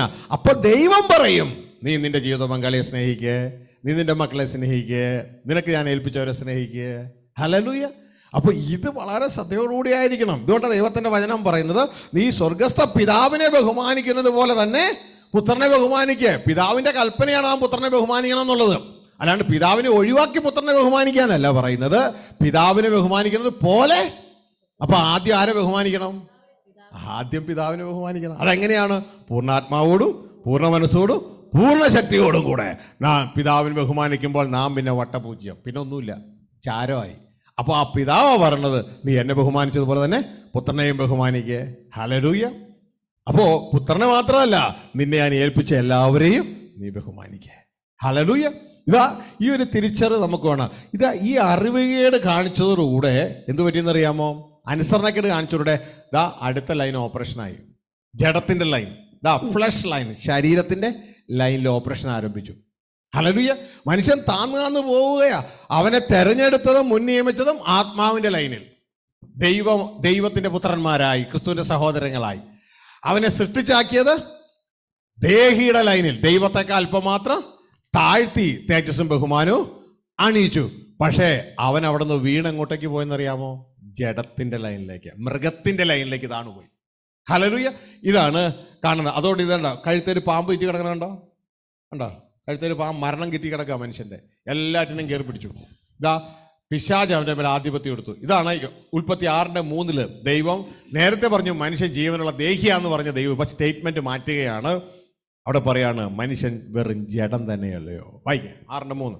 അപ്പോൾ യഹോവ, മനുഷ്യനിൽ എന്റെ ആത്മാവ് സദാകാലവും വാദിച്ചുകൊണ്ടിരിക്കുകയില്ല, അവൻ ജഡം തന്നെയല്ലോ. എങ്കിലും അവന്റെ കാലം 120 സംവത്സരമാകും. ദൈവത്തിന്റെ വചനം പറയാം, മനുഷ്യനിൽ എന്റെ ആത്മാവ് സദാ വ്യാപരിച്ചുകൊണ്ടിരിക്കുകയില്ല, അവൻ ജഡം തന്നെയല്ലയോ. ആത്മാവെന്നല്ല പറയണേ, നേരത്തെ പറഞ്ഞതുപോലെ ദേഹി എന്നല്ല പറയണേ, ഇപ്പോൾ ജഡം തന്നെയല്ലയോ. ജഡരൂപം, ആത്മാവിന്റെ രൂപം ദൈവത്തിന്റെ ക്ലാസ്സാണ്. ഹല്ലേലൂയ. ദൈവം ആത്മാവാണ്, ദൈവത്തിനായ ക്രിസ്തു ആത്മാവാണ്. ദേഹിയുടെ തലം അത് മനുഷ്യന്റെ തലമാണ്. ദേഹി, മനുഷ്യൻ ജീവനുള്ള ദേഹിയായി തീർന്നു. ശരീരത്തിന്റെ തലം, ജഡത്തിന്റെ തലം അത് മൃഗത്തിന്റെ തലമാണ്. ഹല്ലേലൂയ. അത് കാഴ്ചയാൽ ജീവിക്കുന്നവരുടെ തലമാണ്. ഒരു പശു ഒരു റോഡ് സൈഡിൽ കെട്ടി, അവിടെ വൈക്കോല് കൊണ്ടൊരു കാളവണ്ടി പോവുകയാണ്. പശു ആ കാളവണ്ടിയിൽ വൈക്കോല് കണ്ടാൽ എങ്ങോട്ടേക്ക് നീങ്ങും? കാളവണ്ടിയിലെ വൈക്കോല് പശു കണ്ടു. അവിടെ തെങ്ങ് കെട്ടിയിട്ടിരിക്കുകയാണ്. പശു അങ്ങോട്ടേക്ക് നീങ്ങും? വൈക്കോലടുക്കിലേക്ക് പോകൂലേ? ഇല്ലേ? കാഴ്ചയാലാണ് പശു നീങ്ങണേ. മൃഗങ്ങൾ കാഴ്ചയാലാണ് നീങ്ങണേ. നമ്മളും ഇന്ന് അതേപോലെ ആയിപ്പോയി. കാഴ്ചയാലാണ് ജീവിക്കുക. മനുഷ്യൻ കാഴ്ചയാലല്ല ജീവിക്കേണ്ടത്. മനുഷ്യൻ ജീവിക്കേണ്ടത് ദർശനത്താലാണ്. ഹല്ലേലൂയ. ദർശനത്താലാണ് ജീവിക്കേണ്ടത്. മൃഗങ്ങളാണ് കാഴ്ചയാൽ ജീവിക്കുന്നത്. മൃഗങ്ങളുടെ ആ ജീവിതശൈലി നമ്മൾ അഡോപ്റ്റ് ചെയ്തു. ഹല്ലേലൂയ. കാഴ്ചയാൽ ജീവിക്കുന്നു. അവിടെ ഞാൻ അത് കണ്ടു, ഞാൻ അങ്ങോട്ടേക്ക് ഓടിപ്പോവാം. ഇവിടെ ഇത് കണ്ടു, അതിലേക്ക് ഓടിപ്പോവാം. അങ്ങനെയായിപ്പോയി. അങ്ങനെയല്ല. മനുഷ്യൻ ജീവിക്കേണ്ട ദർശനത്താലാണ് ജീവിക്കേണ്ടത്. ദൈവപുത്രന്മാർ ജീവിക്കുന്നത് അതിലുമല്ല, ആത്മാവിനാലാണ് ജീവിക്കുന്നത്.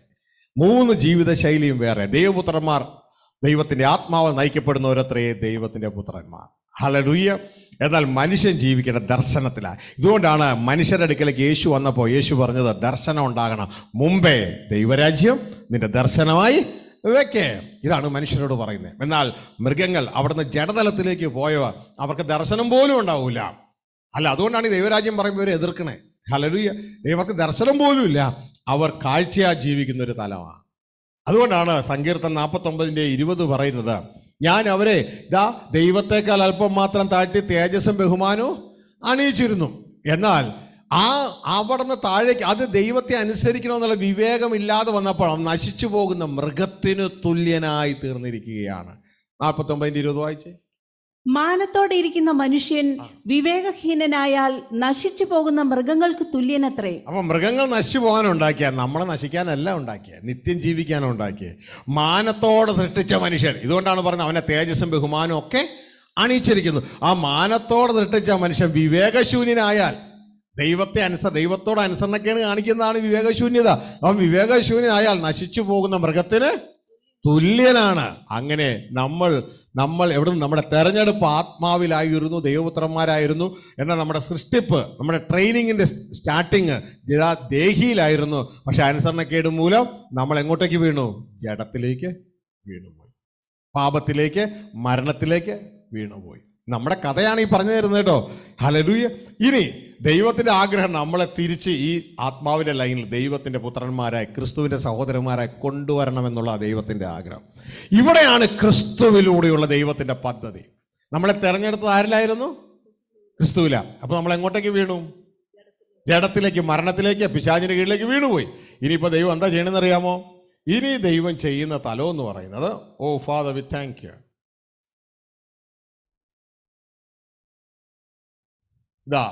Father V thank you. നമ്മൾ കുറേ ക്ലാസ്സുകൾ ബൈപ്പാസ് ചെയ്യുക. ഓക്കെ, ശ്രദ്ധിച്ചേ. ഇവിടെ ദൈവം ചെയ്യണ പരിപാടി എന്ന് പറഞ്ഞാൽ, നമ്മളിതാ ഈ ഭൂമിയിൽ മരണത്തിൽ, ജഡത്തിൽ പിടിക്കപ്പെട്ടു. ഇത് നമ്മുടെ ചിന്തയിൽ നമ്മളെന്ന് പറഞ്ഞാൽ ആരാ? ജഡമാ. നമുക്ക് ആ ദേഹി ഉണ്ടെന്നോ ആത്മാവുണ്ടെന്നോ ഒരു ഐഡിയ നമുക്കില്ല. അവിടെയൊക്കെ നമ്മൾ വീണുപോയി. കാരണം വിവേകശൂന്യമായിപ്പോയി. നമ്മൾ ഈ ശരീരമാണ് ചിന്തിച്ചുകൊണ്ടിരിക്കുക. അപ്പോൾ സ്വർഗത്തിൽ എന്താണെന്നറിയാമോ? നമ്മളെ ഇതിൽ നിന്ന് വിടുവിക്കുവാൻ നമ്മളെ ആരിലാണോ തെരഞ്ഞെടുത്തത്, ആ ക്രിസ്തുവിനെ, ദൈവപുത്രനെ ശരീരരൂപത്തിൽ ഭൂമിയിലേക്ക് അയക്കുകയാണ്. മനസ്സിലായോ? ക്രിസ്തു ദൈവപുത്രൻ, യേശു മനുഷ്യപുത്രൻ. ഹല്ലേലൂയ. ക്രിസ്തുവിനെ ശരീരരൂപത്തിൽ ഭൂമിയിലേക്ക് അയക്കുകയാണ്. ഹല്ലേലൂയ. പലപ്പോഴും ഇതൊന്നും നമുക്ക് തിരിച്ചറിയില്ല. ഇപ്പം അത് പറയാനുള്ള ടൈം നമുക്കില്ല. ക്രിസ്തു ദൈവപുത്രൻ.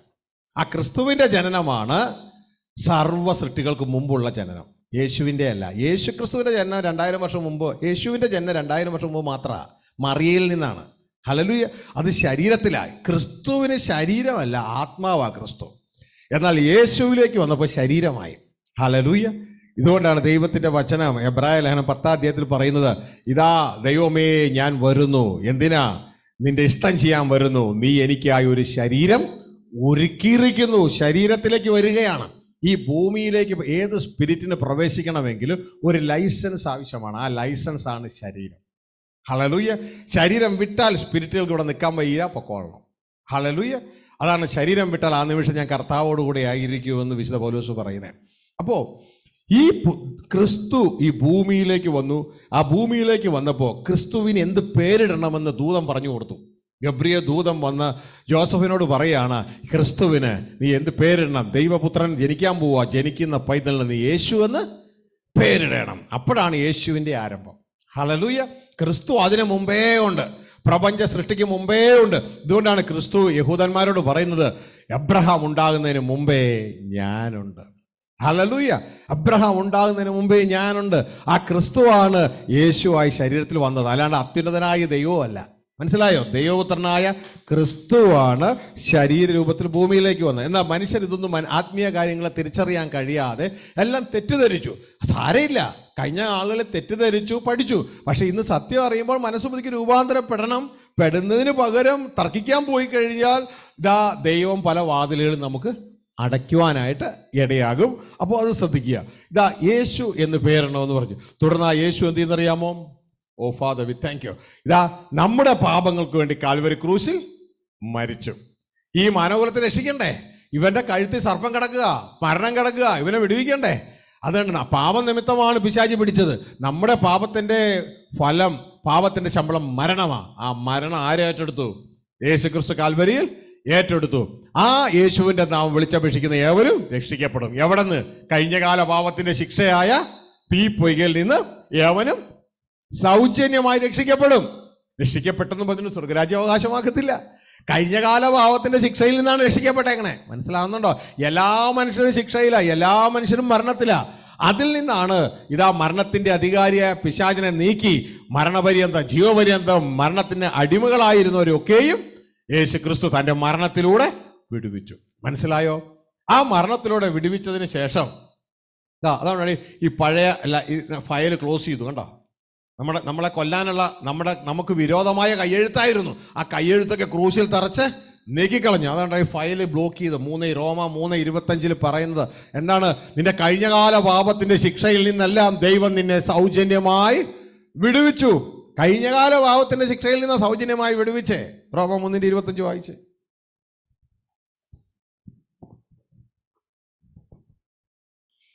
വിശ്വസിക്കുന്നവർക്ക് അവൻ തന്റെ രക്തം മൂലം പ്രായശ്ചിത്തമാകുവാൻ ദൈവം അവനെ പരസ്യമായി നിർത്തിയിരിക്കുന്നു.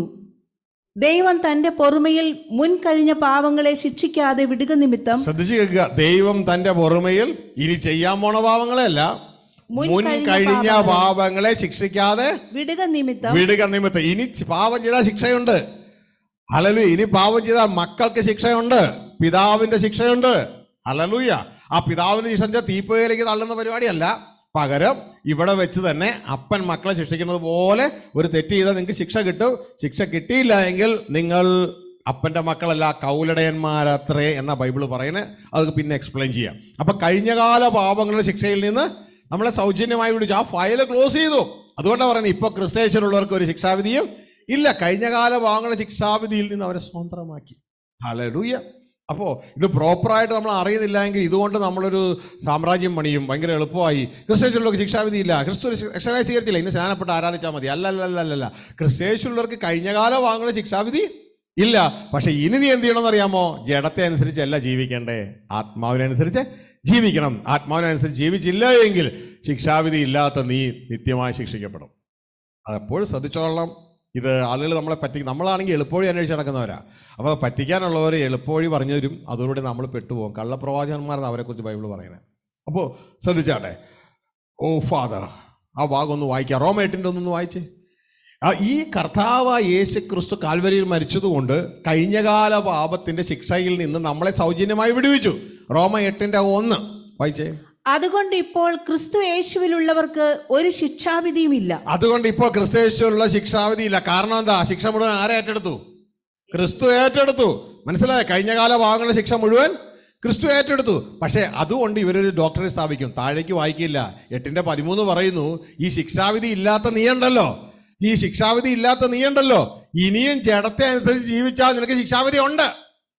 ഇതാ താഴെ പറയുന്നേ. ഇനിയും ജഡത്തെ അനുസരിച്ച് ജീവിച്ചാൽ ശിക്ഷാവിധി ഇല്ലാത്ത നിനക്ക് ശിക്ഷാവിധി ഉണ്ട്. 8:13 കൂടി വായിച്ചേ. നിങ്ങൾ ജഡത്തെ അനുസരിച്ച് ജീവിക്കുന്നു എങ്കിൽ മരിക്കും നിശ്ചയം. കണ്ടോ. ശിക്ഷാവിധി ഇല്ലാത്ത നിങ്ങൾ ഇനി ജഡത്തെ അനുസരിച്ച് ജീവിക്കാൻ പാടില്ല.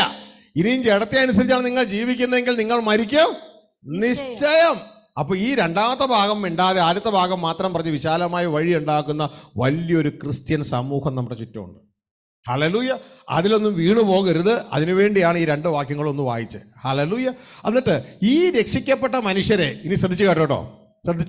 നിങ്ങൾ ഇതുവരെ ശ്രദ്ധിച്ചില്ലെങ്കിൽ ഇനി ശ്രദ്ധിച്ചോ. നമ്മളെ തെരഞ്ഞെടുത്തത് എവിടെ വച്ചാ? പ്രപഞ്ച സൃഷ്ടിക്ക് മുമ്പ് തന്നെ. ആരിൽ തെരഞ്ഞെടുത്തു? ക്രിസ്തുവിൽ തെരഞ്ഞെടുത്തു. ആരായി തെരഞ്ഞെടുത്തു? ദൈവപുത്രന്മാരായി തെരഞ്ഞെടുത്തു. ആരുടെ സഹോദരന്മാരായി? ക്രിസ്തു സഹോദരന്മാരായി. പക്ഷെ നമ്മൾ സൃഷ്ടിച്ചായിരുന്നോ? സൃഷ്ടിച്ചില്ല. ഈ കാൽവരി ക്രൂശിലാണ് ആ സൃഷ്ടിപ്പ് നടക്കുന്നത്. മനസ്സിലാകുന്നുണ്ടോ? സൃഷ്ടിപ്പ് നടക്കണ ഇവിടെയാണ്. ഇതാണ് എഫേസ്യർ 2:15 മുതൽ താഴേക്ക് വായിക്കുമ്പോൾ അവർ എഴുതിയിട്ടുണ്ട്, അവൻ ഇരുപക്ഷത്തെയും യഹൂദന്മാരെയും യവനന്മാരെയും ക്രൂശിൽ വെച്ച് തന്നിൽ ഒരു പുതു മനുഷ്യനാക്കി സൃഷ്ടിക്കുകയാണ്. മനസ്സിലായോ? ആ തെരഞ്ഞെടുപ്പിലെ സൃഷ്ടിപ്പ് നടക്കണം ഇവിടെയാണ്. ഇതിന്റെ മുമ്പുണ്ടായിരുന്നു നടന്നത് ട്രെയിനിങ് ആയിരുന്നു. ആദത്തിൽ നടന്ന മുഴുവൻ ട്രെയിനിങ് ആണ്. നീ കൊള്ളാവുന്നവനാണോ അല്ലയോ എന്ന് അറിയാൻ വേണ്ടിയുള്ള ആ ട്രെയിനിങ്. അവിടെ വെച്ച് നമ്മളെല്ലാവരും കൊള്ളരുതാത്തവന്മാരായി തീർന്നു. ഇനി ദൈവം തൻ്റെ സ്നേഹത്തിൽ, അപ്പൊ നമ്മൾ തെളിഞ്ഞില്ലേ നമ്മൾ ആരാണ്? ഒരെണ്ണവും പാസ്സാവൂല എന്ന് തെളിഞ്ഞു. ഇനി ദൈവം തൻ്റെ കൃപയിൽ നമ്മളെ പാസ്സാക്കുകയാണ്. അടുത്തത് ഹല്ലേലൂയ. ഒരു ജഡവും ദൈവസന്നിധിയിൽ പ്രശംസിക്കാതിരിക്കേണ്ടതിന്. ഹല്ലേലൂയ. ദൈവം നമ്മളെ പാസ്സാക്കിയ ദൈവം ഇതാ വീണുപോയ നമ്മളെ ഇതാ ക്രിസ്തുവിൽ പുനഃസൃഷ്ടിക്കുകയാണ്. വായിച്ചേ എഫേസ്യർ 2:15 മുതൽ താഴേക്ക്. 2:15 മുതൽ താഴെ. സമാധാനം ഉണ്ടാക്കിക്കൊണ്ട് അവൻ ഇരുപക്ഷത്തെയും തന്നിൽ ഒരേ പുതുമനുഷ്യനാക്കി സൃഷ്ടിപ്പാനും. ഇരുപക്ഷത്തെയും തന്നിൽ ക്രൂശിൽ വെച്ച് എന്ത് ചെയ്തു? ഇരുപക്ഷത്തെയും തന്നിൽ സമാധാനം ഉണ്ടാക്കിക്കൊണ്ട് തന്നിൽ ഒരു പുതു മനുഷ്യനായി സൃഷ്ടിപ്പാൻ. ഒരൊറ്റ പുത്ത മനുഷ്യൻ ക്രിസ്തുവിൽ, ഒരു പുതിയ മനുഷ്യൻ. നമ്മൾ കണ്ടില്ലേ ഒരു ചിത്രം? ക്രിസ്തു എന്ന ബോഡി, ആ ബോഡിയിൽ അനേകം മുഖങ്ങൾ, തന്നിൽ ഒരൊറ്റ പുതു മനുഷ്യൻ. ദൈവം സ്വർഗസ്ഥ പിതാവ് തല. അതാണ് ദൈവരാജ്യം. അതാണ് the United holy nation of God in Christ. അതാണ് ദൈവത്തിൻ്റെ ആലയം. ഹല്ലേലൂയ. അതിലേക്കാണ് അവസാനം എത്തിച്ചേരേണ്ടത്. ഹല്ലേലൂയ. അങ്ങനെ ഇരുപക്ഷത്തെയും തന്നിൽ ഒരേ പുതിയ മനുഷ്യനായി സൃഷ്ടിപ്പാൻ. ആ സൃഷ്ടിപ്പാണ് ഈ തെരഞ്ഞെടുപ്പ് മുൻനിയമനത്തിന്റെ റിസൾട്ടായിട്ട് ആ സൃഷ്ടിപ്പാണ് നടന്നത്. അങ്ങനെ ഒരുവൻ ക്രിസ്തുവിലായാൽ അവൻ പുതിയ സൃഷ്ടിയായി. ഈ പഴയ ആറത്തിലുള്ള സൃഷ്ടിയല്ല. ഇതാണ് 2 കൊരിന്ത്യർ 5:17 പറയുന്നത്. അങ്ങനെ ഒരുവൻ ക്രിസ്തുവിലായാൽ അവൻ ആരായി? പുതിയ സൃഷ്ടിയായി. പഴയതല്ല, പുതിയ സൃഷ്ടി. ദൈവത്തിൻ്റെ കാറ്റഗറി. പഴയ സൃഷ്ടി വീണുപോയ മനുഷ്യൻ്റെ കാറ്റഗറി. മനസ്സിലായോ? ഇതുകൊണ്ടാണ് പറഞ്ഞത് ആ പഴയ സൃഷ്ടിയിൽ നമ്മുടെ പ്രൈമറി ലൈഫാണ്, പുതിയ സൃഷ്ടിയിൽ സെക്കൻഡറി ലൈഫാണ്. പഴയ സൃഷ്ടിയിൽ മെയിൽ ആൻഡ് ഫീമെയില് ഉണ്ട്, വിവാഹം ഉണ്ട്, കുഞ്ഞുങ്ങൾ ജനിപ്പിക്കല് ഉണ്ട്. പുതിയ സൃഷ്ടിയിൽ വിവാഹം ഇല്ല, മെയിൽ ആൻഡ് ഫീമെയില് ഇല്ല, എല്ലാം ദൈവപുത്രന്മാരാണ്. പക്ഷെ അവിടെയും ഈ ഭൂമിയിൽ നമ്മൾ ജീവിക്കുമ്പോൾ കുഞ്ഞുങ്ങളെ ജനിപ്പിക്കല് ഉണ്ട്. സ്ത്രീ പുരുഷനിലൂടെയല്ല കുഞ്ഞുങ്ങളെ ജനിപ്പിക്കുന്നത്, ദൈവപിതാവ് തൻ്റെ പുത്രനിലൂടെ കുഞ്ഞുങ്ങളെ ജനിപ്പിക്കുന്നു. അങ്ങനെ ജനിച്ച കുഞ്ഞുങ്ങൾ വീണ്ടും ഇതാ അടുത്ത പുത്രന്മാരിലൂടെ കുഞ്ഞുങ്ങളെ ജനിപ്പിക്കുന്നു. അങ്ങനെ സ്വർഗസ്ഥ പിതാവ് തൻ്റെ ആത്മാവിനാൽ ഈ പുത്രന്മാരെ ജനിപ്പിച്ചുകൊണ്ടേയിരിക്കും. അത് സുവിശേഷത്താൽ ജനിക്കുന്ന പുത്രന്മാരാണ്. മെയിൽ ആൻഡ് ഫീമെയിൽ അവിടെ സംവിധാനം ഇല്ല. ഇതാണ് നിങ്ങൾ ഇന്നലെ കേട്ടത്. വിശുദ്ധ പൗലോസ് പറയാണ്, ജയിലിൽ വെച്ച് ഞാൻ ജനിപ്പിച്ച എൻ്റെ മകനായ ഒനേസിമോസിന് വേണ്ടിയാണ് ഞാൻ നിങ്ങൾക്ക് ഫിലമോനെ ഞാൻ ഈ ലേഖനം എഴുതുന്നത്. അപ്പൊ ജയിലിൽ വെച്ച് പൗലോസ് ഒരു സ്ത്രീയുമായി ബന്ധപ്പെട്ടതല്ല, സുവിശേഷത്താൽ ജനിപ്പിച്ചതാണ്. ഹല്ലേലൂയ. ഇതുകൊണ്ടാണ് കൊറിന്ത്യ സഭയോട് പറയുന്നത്, ഇതാ നിങ്ങൾക്ക് ഗുരുക്കന്മാർ ധാരാളമുണ്ട്, പക്ഷെ പിതാക്കന്മാർ അനേകരില്ല. ഞാനാണ് നിങ്ങളെ സുവിശേഷത്താൽ ജനിപ്പിച്ചത്. സുവിശേഷത്താൽ ജനിപ്പിക്കുക എന്ന് പറഞ്ഞാൽ ബീജം കൊണ്ടുള്ള ജനനമല്ല. സുവിശേഷത്താൽ ജനിക്കണ്ടോ, ഇത് ബീജം കൊണ്ട്, ഫ്ലഷ്ലി ലൈൻ നിങ്ങൾക്ക് ഇവിടെ കാണാം. പുരുഷ ബീജം കൊണ്ടുള്ള ജനനമല്ല, പകരം ദൈവത്തിന്റെ ആത്മാവ്, ദൈവത്തിൽ നിന്ന് ആരംഭിക്കുന്ന ആത്മാവ് കൊണ്ടുള്ള ജനനമാണ്. ഹല്ലേലൂയ. അപ്പോ നിങ്ങൾ ഇവിടെ കാണുക, മനസ്സിലാക്കുക. അങ്ങനെ നമ്മളെ പുതിയ സൃഷ്ടികളാക്കി. ശ്രദ്ധിച്ചു കേട്ടോ, ഈ ആത്മാവിൻ്റെ തെരഞ്ഞെടുത്തില്ല പുതിയ സൃഷ്ടികളാക്കിയേ നമ്മളെ വീണ്ടും ആത്മാവിൻ്റെ ലൈനിൽ വീണ്ടും ജനിപ്പിച്ചു. മനസ്സിലായോ? ഇതാ ആത്മാവിൻ്റെ ലൈനിൽ നമ്മളെ ജനിപ്പിക്കുകയാണ്. ആദം ദൈവത്തിൻ്റെ മകനാണ്. ആദം ആത്മാവിൽ ജീവനുണ്ടായിരുന്നു. ദൈവത്തെക്കാൾ അല്പം മാത്രം താഴ്ത്തിയാണെങ്കിലും ആത്മാവിൽ ജനിച്ചു, ആത്മാവിൽ ജീവനുണ്ടായിരുന്നു. പക്ഷെ നന്മ തിന്മകളെ കുറിച്ചുള്ള വിഷത്തിന്റെ ഫലം കഴിച്ചതോടുകൂടെ ആള് മരിച്ചു. ഇതാ നമ്മളെ വീണ്ടും ജനിപ്പിച്ചപ്പോൾ ഇനി സോൾ ലൈനിലല്ല നമ്മളെ വീണ്ടും ജനിപ്പിച്ചിരിക്കുന്നത്, ആത്മാവിൻ്റെ ദൈവത്തിൻ്റെ ലൈനേജിലാണ്, ദൈവത്തിൻ്റെ ലീനേജിലാണ് നമ്മളെ വീണ്ടും ജനിപ്പിച്ചിരിക്കുന്നത്. മനുഷ്യന്റെ തലമുറയല്ല, ഇതാ അബ്രഹാമിന്റെ പുത്രനായ ഇസ്ഹാക്കിന്റെ പുത്രനായ ആ ഒരു തലമല്ല, പകരം നമ്മളെ ഇന്ന് വീണ്ടും ജനിപ്പിച്ചിരിക്കുന്നത് ദൈവത്തിന്റെ പുത്രനായ ക്രിസ്തുവിന്റെ പുത്രന്മാരായ അടുത്ത ആൾ സുവിശേഷം പറഞ്ഞ പുത്രന്മാരായ ഈ ഒരു തലത്തിലാണ് നമ്മളെ ഇന്ന് വീണ്ടും ജനിപ്പിച്ചിരിക്കുന്നത്. നമ്മൾ ഇന്ന് ദൈവത്തിന്റെ ജനറേഷനാണ്, ക്രൈസ്റ്റ് ജനറേഷനാണ്. പുതിയ സൃഷ്ടിയിൽ ഈ ഒരു തിരിച്ചറിവ് ഉണ്ടാകണം. ഹല്ലേലൂയ. ഈ ഒരു തിരിച്ചറിവുകൊണ്ടാണ്, ഇതുകൊണ്ടാണ് സ്വർഗത്തിലെ ദൈവം മനുഷ്യരെ നോക്കി പറയുന്നത്. നിങ്ങളൊക്കെ ആരാന്നറിയാമോ? 82 സങ്കീർത്തന 6 വാക്യത്തിൽ ദൈവം പറയുന്ന ഒരു രംഗമുണ്ട്. നിങ്ങൾ മനുഷ്യരെ പോലെ മരിച്ചു പോകും, പക്ഷെ യഥാർത്ഥത്തിൽ നിങ്ങൾ ദൈവങ്ങളാണ്. നിങ്ങൾ ദൈവങ്ങളാണ്. അതിൻ്റെ അർത്ഥം നമ്മൾ ആരും അത്യുന്നതനായ ദൈവമെന്നല്ല, ദൈവപുത്രന്മാരാണ്. പക്ഷെ നിങ്ങൾ മനുഷ്യരെ പോലെ മരിച്ചു പോകും, കാരണം മരണം നിങ്ങളെ പിടികൂട്ടിയിരിക്കുന്നു. 82 സങ്കീർത്തന 6 വാക്യം. നിങ്ങൾ ദേവന്മാരാകുന്നു എന്നും, ദേവന്മാർ എന്നല്ല, ട്രാൻസ്ലേഷൻ മിസ്റ്റേക്ക് ആണ്, എലോഹീമുകൾ കേട്ടോ, ദൈവങ്ങൾ. ആദിയിൽ എലോഹീം ആകാശവും ഭൂമിയും സൃഷ്ടിച്ചു, അതേ വേർഡാണ് അവിടെ ഉപയോഗിച്ചിരിക്കുന്നത്. എന്ന ട്രാൻസ്ലേഷൻ നടത്തിയവർ അത് മാറ്റി വെച്ചിരിക്കുകയാണ്, വേർഡ് ചേഞ്ച് ചെയ്തു. നിങ്ങൾ എലോഹീമുകളാകുന്നുവെന്ന് നിങ്ങളൊക്കെയും അത്യുന്നതിന്റെ പുത്രന്മാരെന്നും. അപ്പൊ നിങ്ങൾ എലോഹിം എന്ന് വെച്ചാൽ നിങ്ങൾ അത്യുന്നതനായ ദൈവം എന്നല്ല, അത്യുന്നതനായ ദൈവത്തിന്റെ പുത്രന്മാർ. അതേ ക്ലാസ് ആണ്, ദൈവത്തിന്റെ അതേ ക്ലാസ് ആണ്. ഹല്ലേലൂയ. ദൈവത്തിന്റെ അതേ ക്ലാസ് ആണെന്നും താഴേക്ക് നിങ്ങളൊക്കെയും അത്യുന്നതിന്റെ പുത്രന്മാരെന്നും ഞാൻ പറഞ്ഞു എന്ന് പറഞ്ഞാൽ ഞാനാകുന്നവൻ പറയുകയാണ്. നിങ്ങളൊക്കെ ആരാന്നറിയാമോ? അത്യുന്നതനായ ദൈവത്തിന്റെ പുത്രന്മാരായ എലോഹിമുകളാ, ഗോഡ് ക്ലാസ്സാ നിങ്ങള്. ഹല്ലേലൂയ. പക്ഷെ നിങ്ങൾക്ക് എന്നാ പറ്റി? താഴേക്ക്. എങ്കിലും നിങ്ങൾ മനുഷ്യരെ പോലെ മരിക്കും. ഈ കാറ്റഗറി പോയി, എല്ലാം വീണു. മനുഷ്യരെ പോലെ നിങ്ങൾ മരിക്കും. പക്ഷെ നിങ്ങൾ ആരാണ്? നിങ്ങൾ ആരാണ്? അത്യുന്നതനായ ദൈവത്തിന്റെ പുത്രന്മാരാ. ഇതാണ് 1 യോഹന്നാൻ 3:1 പറയണത്. കാൺമേൻ, എത്ര വലിയ സ്നേഹം ദൈവം നമുക്ക് നൽകിയിരിക്കുന്നു. നാം ആരെന്ന് വിളിക്കപ്പെടാൻ? ദൈവമക്കൾ, ഗോഡ് ക്ലാസ്, ദൈവമക്കൾ എന്ന് വിളിക്കപ്പെടാൻ, ക്രിസ്തുവിന്റെ സഹോദരങ്ങൾ എന്ന് വിളിക്കപ്പെടാൻ. ക്രിസ്തു ആരാണോ അതേ കാറ്റഗറിയാണ് നമ്മൾ. എന്നിട്ട് വീണ്ടും പറയാ, ചിലർക്ക് അപ്പോഴും സംശയം ആണോ?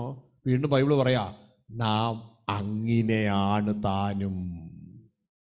വായിച്ചേ. കാൺമീൻ, നാം ദൈവമക്കൾ എന്ന് വിളിക്കപ്പെടുവാൻ പിതാവ് നമുക്ക് എത്ര വലിയ സ്നേഹം നൽകി. ഇത് നൽകിയതാരാ? പിതാവാ. ഇനി മറ്റുള്ളവർ കമന്റ് എഴുതിയിട്ട് വല്ല കാര്യമുണ്ടോ? അപ്പം തന്നു, ഞങ്ങൾ സ്വീകരിക്കുന്നു. മനസ്സിലാവുന്നുണ്ടോ?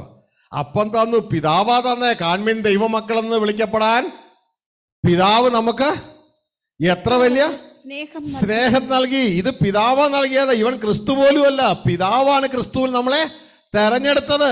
ഹല്ലേലൂയ. പിതാവ് എത്ര വലിയ സ്നേഹം നമുക്ക് നൽകിയിരിക്കുന്നു, അങ്ങനെ തന്നെ നാം ആകുന്നു. എന്നിട്ട് അത് ആർക്കെങ്കിലും വിശ്വസിക്കാൻ ബുദ്ധിമുട്ടുണ്ടെങ്കിൽ കർത്താവിന്റെ വചനം പറയാ, നാം നമ്മുടെ തെരഞ്ഞെടുപ്പിൽ തന്നെ അങ്ങനെയാ. അങ്ങനെ തന്നെയാണ് നാം. നമ്മുടെ തെരഞ്ഞെടുപ്പിൽ നമ്മൾ ആരാ? ദൈവ പുത്രന്മാരാണ്. അങ്ങനെ തന്നെ നാം ആകുന്നു. അങ്ങനെ തന്നെ നാം ആകുന്നു. സ്റ്റേറ്റ്മെന്റ് കേട്ടോ, ആകുന്നു. ആകാൻ പോവല്ല, ആകുന്നു. എവിടെ? നമ്മുടെ തെരഞ്ഞെടുപ്പിലും മുൻനിയമനത്തിലും നാം ദൈവത്തിന്റെ പുത്രന്മാർ ആകുന്നു. പക്ഷെ ഭാവിയിൽ നാം ആരായിത്തീരുന്നു എന്ന് ഇതുവരെ അറിഞ്ഞിട്ടില്ല. ജയിച്ചാലേ അത് കരസ്ഥമാക്കാൻ പറ്റും. ട്രെയിനിങ് ആണിപ്പോ. ട്രെയിനിങ് തോറ്റാൽ പോയി. ഹല്ലേലൂയ. ജയിക്കുന്നവൻ ഇത് അവകാശമാക്കും. ജയിക്കുന്നവൻ ദൈവത്തിന്റെ മകൻ. പിടുത്തം കിട്ടിയ? അതുകൊണ്ടാണ് താഴെ എഴുതിയിരിക്കുന്നത്, നാം ആരായിത്തീരും എന്ന് ഇതുവരെയും വെളിവായിട്ടില്ല. താഴേക്ക് തൊഴിൽ വായിച്ച്. ലോകം അവനെ അറിഞ്ഞിട്ടില്ലായകൊണ്ട് നമ്മയും അറിയുന്നില്ല.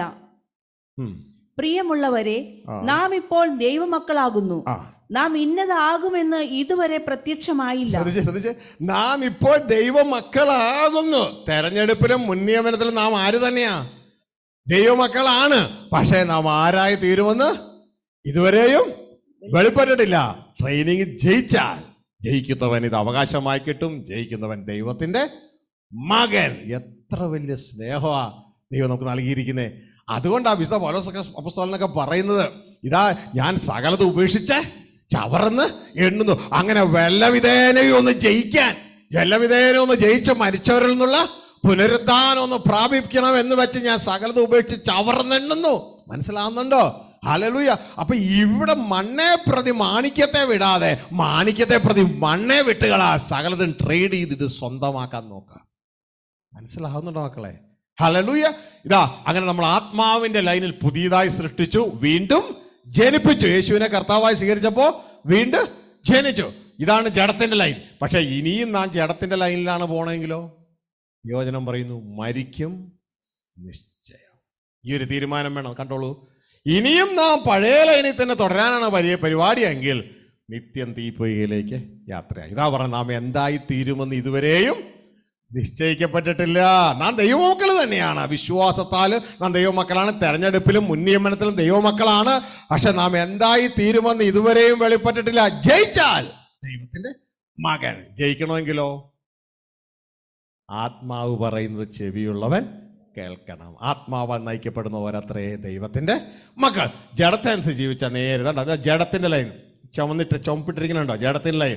എന്നാൽ ഇതാണ് ആത്മാവിന്റെ ലൈൻ. ഈ ആത്മാവിനനുസരിച്ച് ജീവിച്ചാൽ നാം നിത്യം പുതിയ യെരൂശലേമിൽ ക്രിസ്തുവിൽ സ്വർഗീയ പിതാവിനോടൊപ്പം ജീവിക്കും. മനസ്സിലാവുന്നുണ്ടോ? ഈ ചിത്രം നിങ്ങൾക്ക് സമ്പൂർണ്ണ ഐഡിയ തരികയായി, നമ്മളെക്കുറിച്ചുള്ള സമ്പൂർണ്ണ ഐഡിയ. ഹല്ലേലൂയ. ഇത് നിങ്ങൾ നന്നായി ഒന്ന് കാണണം. ഫോട്ടോ എടുക്കേണ്ടവർക്ക് ഫോട്ടോ എടുക്കാം. ഇതൊക്കെ സൗജന്യമാണ്. ഇത് ആ മൊത്തം പദ്ധതിയിൽ നിങ്ങൾക്ക് കാണാം. ഹല്ലേലൂയ. നമ്മുടെ തുടക്കം മുതൽ നമ്മുടെ 3 ലൈനുകൾ, നമ്മുടെ തെരഞ്ഞെടുപ്പ് ആത്മാവിൻ്റെ ലൈനിൽ, നമ്മളുടെ മുൻനിയമനം ആത്മാവിൻ്റെ ലൈനിൽ. പക്ഷേ നമ്മുടെ സൃഷ്ടിപ്പ് അതാണ് ട്രെയിനിങ്ങിന് വേണ്ടിയുള്ള. പരീക്ഷ സഹിക്കുന്ന മനുഷ്യർ പരീക്ഷയ്ക്ക് വേണ്ടിയാണ് ഈ ആർത്ത് സൃഷ്ടിച്ചു വെച്ചിരിക്കുന്നത്. അതുകൊണ്ടാണ് ഏറൻ തോട്ടത്തിലെ പരീക്ഷ ഇട്ടത്. ഓർമ്മയുണ്ടോ?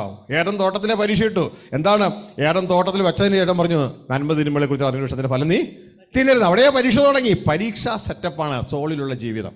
അതാണ് ദൈവത്തെക്കാൾ അല്പം മാത്രം താഴ്ത്തി നമ്മളെ സൃഷ്ടിച്ചു, തേജസ്സും ബഹുമാനവും ഒക്കെ അണിയിച്ചു. എന്തിനാണ്? നീ ജയിച്ചാൽ ജീവവൃക്ഷത്തിന്റെ ഫലം തിന്മാൻ തരും. നീ ആത്മാവിന്റെ ലൈനിലേക്ക് മാറും. ദേഹി രൂപത്തിൽ നിന്ന് ആത്മാവിന്റെ ലൈനിലേക്ക് മാറും. പക്ഷെ നീ എങ്ങോട്ടേക്ക് താണു? അനുസരണക്കേട് കാണിച്ചു മരണത്തിൽ ഫ്ലഷ് ജഡത്തിന്റെ ലൈനിലേക്ക് നീ താണു വീണു. ഇതാ പക്ഷേ സ്നേഹനിധിയായ ദൈവം നമ്മളെ ആരിലാണോ തെരഞ്ഞെടുത്തത് ആ ക്രിസ്തുവിനെ, ആത്മാവാകുന്ന ക്രിസ്തുവിനെ, വചനം എന്നു പേരുള്ള ക്രിസ്തുവിനെ, വചനം മാംസമായി ഭൂമിയിലേക്ക് വന്നു. യേശു എന്ന പേര് നമ്മുടെ പാപങ്ങൾക്ക് വേണ്ടി കാൽവരി ക്രൂശിൽ യാഗമായി നമ്മളെ, യഹൂദന്മാരെയും നമ്മളെയും ക്രിസ്തുവിൽ ഒരു ഒറ്റ പുതിയ മനുഷ്യനായി സൃഷ്ടിച്ചു. ഹല്ലേലൂയ. ആ പുതു മനുഷ്യനാണ് ദൈവപുത്രൻ. ഹല്ലേലൂയ. ദേവാലയം, ദൈവത്തിന്റെ യുണൈറ്റഡ് ഹോളി നേഷൻ. ആ ക്രിസ്തുവിൽ നമ്മളെല്ലാവരും ഉണ്ട്. തുടർന്ന് ആ ക്രിസ്തു ഈ സന്ദേശം നമ്മളെ അറിയിച്ചപ്പോൾ നമ്മൾ ആ ക്രിസ്തുവിനെ ഏറ്റുപറഞ്ഞ്, ആ ക്രിസ്തുവിനെ ഏറ്റുപറഞ്ഞിട്ട് നമ്മൾ യേശു ക്രിസ്തുവിൽ വീണ്ടും ജനിച്ചു. ഹല്ലേലൂയ. വീണ്ടും ജനിച്ചത് ആത്മാവിലാ. ഇതുകൊണ്ടാണ് സഭക്കാരോട് പറയുന്നത്, ബുദ്ധിയില്ലാത്ത ഗലാത്യ സഭയെ, നീ ആത്മാവ് കൊണ്ട് ആരംഭിച്ചിട്ട് ഇപ്പോഴോ നീ ജഡത്തിൽ പോയി സമാപിച്ചത്. ജഡം പിൻപിലുള്ളതാ, ആത്മാവിലുള്ള ദൈവരാജ്യം മുൻപിലുള്ളതാ. ഹല്ലേലൂയ. പിൻപിലുള്ളതിനെ മറന്ന് മുൻപിലുള്ളതിനെ ലക്ഷ്യമാക്കി നാം ക്രിസ്തയേശുവിൽ ദൈവത്തിന്റെ പരമവിളിയുടെ സമ്മാനത്തിനായി, അതാണ് HPR, ഹെവൻലി പെർമനന്റ് റെസിഡൻസ്. വെറും PR അല്ല, യൂറോപ്പിലും അമേരിക്കയിലും കിട്ടുന്ന ഗ്രീൻ കാർഡ് അല്ല, വെറും പെർമനന്റ് റെസിഡൻസ് അല്ല, HPR, സ്വർഗീയമായ പെർമനന്റ് റെസിഡൻസ്. അതിനുവേണ്ടി അധ്വാനിക്കുക. ജയിക്കുന്നവൻ ഇത് അവകാശമാക്കും. ഞാൻ അവന് ദൈവവും അവൻ എനിക്ക് മകനും ആയിരിക്കുക. ഹല്ലേലൂയ. അപ്പോൾ ദൈവം നമുക്ക് തരുന്ന സൺഷിപ്പാണ്, തൻ്റെ പുത്രത്വമാണ്. ഹല്ലേലൂയ. സർവ്വ സൃഷ്ടികൾക്കും ഇതറിയാം. സർവ്വ സൃഷ്ടികൾ മനുഷ്യപുത്രന്മാരുടെ ഉള്ളിൽ നിന്ന് ദൈവപുത്രന്മാരുടെ വെളിപ്പാടിനായി ഈറ്റുന്നതോടെ കാത്തിരിക്കുക. യേശു എന്തിനാ കാൽവരിയിൽ യാഗമായത്? യെശയ്യാ 53:10 പറയുന്നു, ദൈവത്തിന് തൻ്റെ വംശത്തെ കാണണം, തൻ്റെ കുഞ്ഞുങ്ങളെ കാണണം. ഹല്ലേലൂയ. തബ്ബൂഹ പിന്നെ വംശത്തേക്കിനെ പറയുക.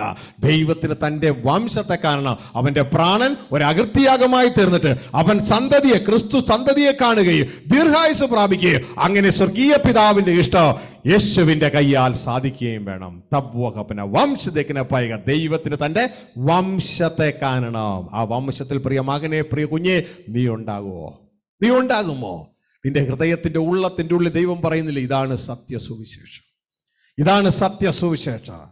ഇത് കാണുവാനുള്ള കൃപ ദൈവം നമുക്ക് ഓരോരുത്തർക്കും നൽകി. നീ കണ്ടത് നീ അവകാശമാക്കും. നീ കണ്ടത് നിനക്ക് അവകാശമാക്കാം. കാണണമെങ്കിൽ അതിനു മുമ്പ് ദൈവം നിനക്കതിനുള്ള ലൈസൻസ് തരണം. അബ്രഹാത്തോട് പറഞ്ഞതുപോലെ, അബ്രഹാമേ നീ എഴുന്നേറ്റ് തെക്കോട്ടും കിഴക്കോട്ടും വടക്കോട്ടും പടിഞ്ഞാറോട്ടും നോക്കുക, നീ കാണുന്ന ദേശമൊക്കെയും ഞാൻ നിനക്ക് തരും. ദൈവത്തിന്റെ വചനം പറയുന്നു, സ്വർഗരാജ്യം ഇതാ വയലിൽ ഒളിച്ചു വെച്ച നിധിയാണ്. അതൊരു മനുഷ്യൻ കണ്ടിട്ട് ആദ്യം കാണണം. ഇതുവരെയും ഒളിച്ചു വെച്ചിരിക്കുന്ന നിധിയെ കാണുവാൻ എൻ്റെ സഹോദരന്മാരിൽ നല്ലൊരു പങ്ക് ഇതുവരെ കഴിഞ്ഞിട്ടില്ല. അവർ മണ്ണെ പ്രതി അന്നവസ്ത്രാദി സർവ നന്മകൾ എന്ന് പാട്ടുപാടിക്കൊണ്ട് മണ്ണെ പ്രതി മാണിക്യത്തെ വിടുന്ന ഒരു വലിയൊരു കാഴ്ചയാണ് കാണുന്നത്.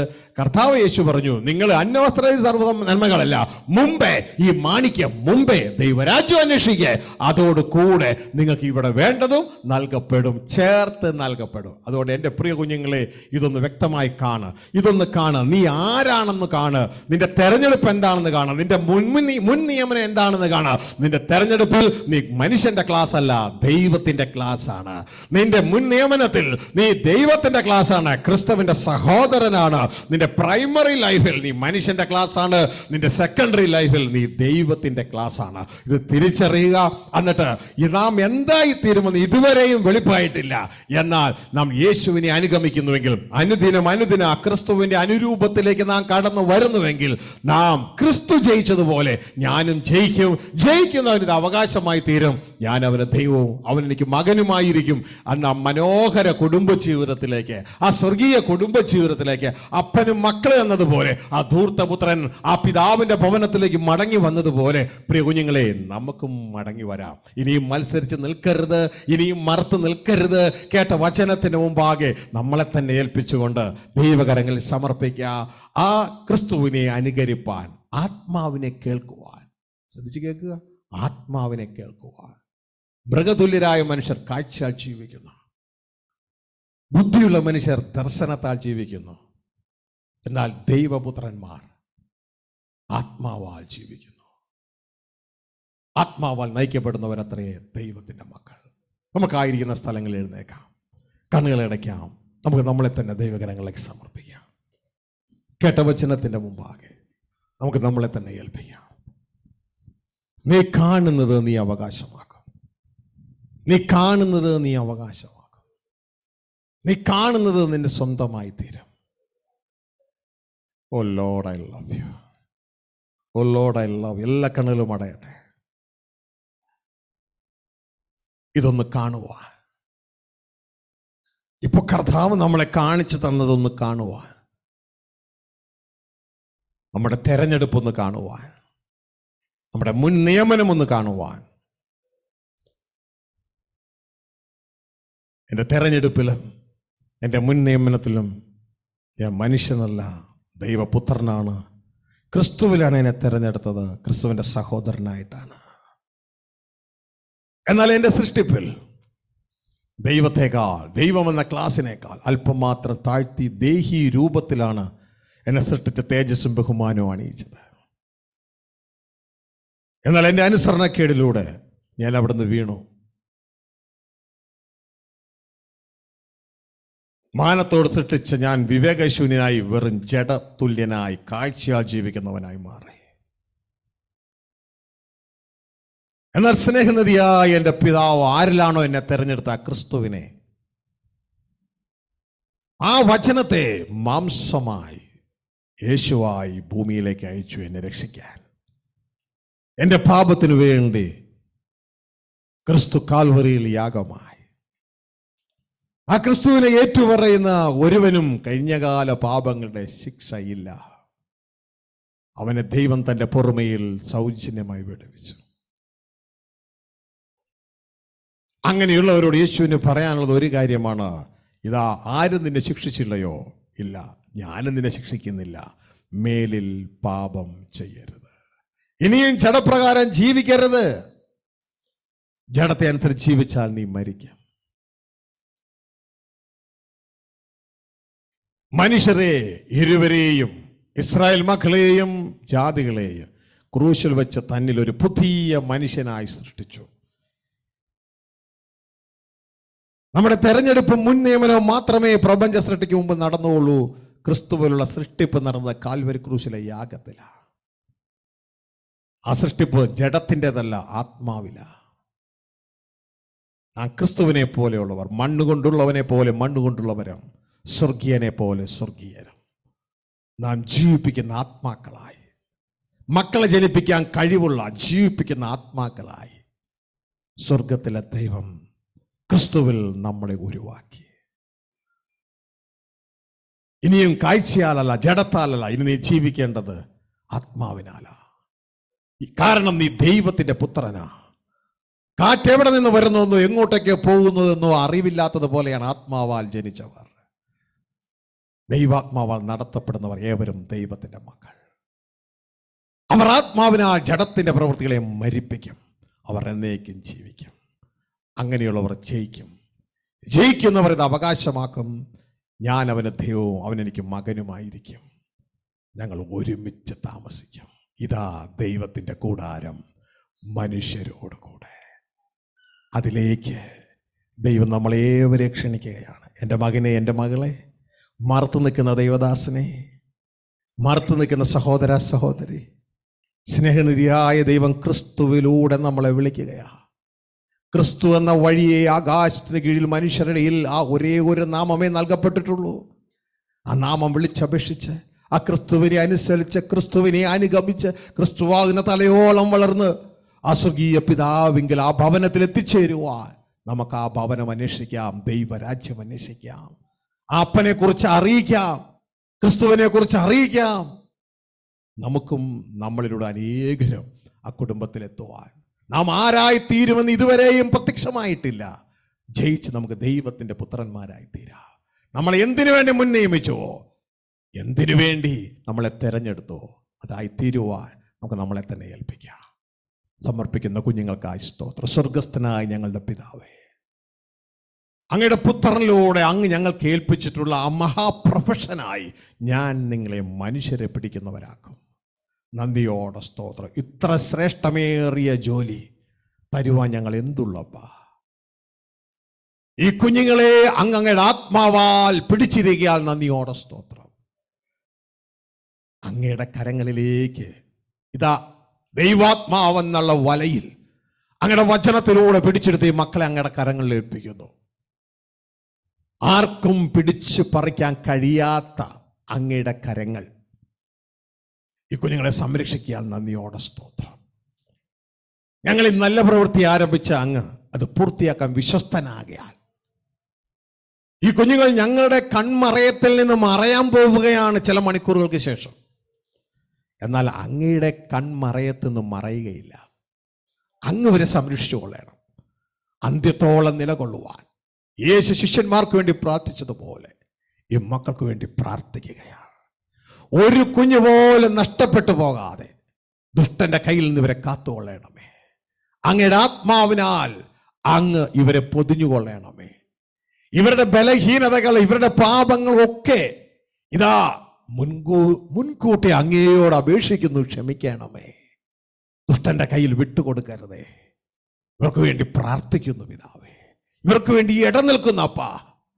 ഞങ്ങളുടെ അധ്വാന ഫലം അങ്ങ് ഞങ്ങളുടെ അധ്വാനിച്ചത് വ്യർത്ഥമായി തീരാതിരിപ്പാൻ അങ്ങ് ഇവർക്ക് അങ്ങയുടെ ദൂതന്മാരെ കൂടി അയക്കണമേ അപ്പാ. വിശുദ്ധിയിൽ നിൽക്കുവാനുള്ള ക്രമീകരണം കൊടുക്കണമേ. പാപ സാഹചര്യങ്ങൾ വരുമ്പോ അത് തട്ടിമാറ്റണമേ പിതാവേ.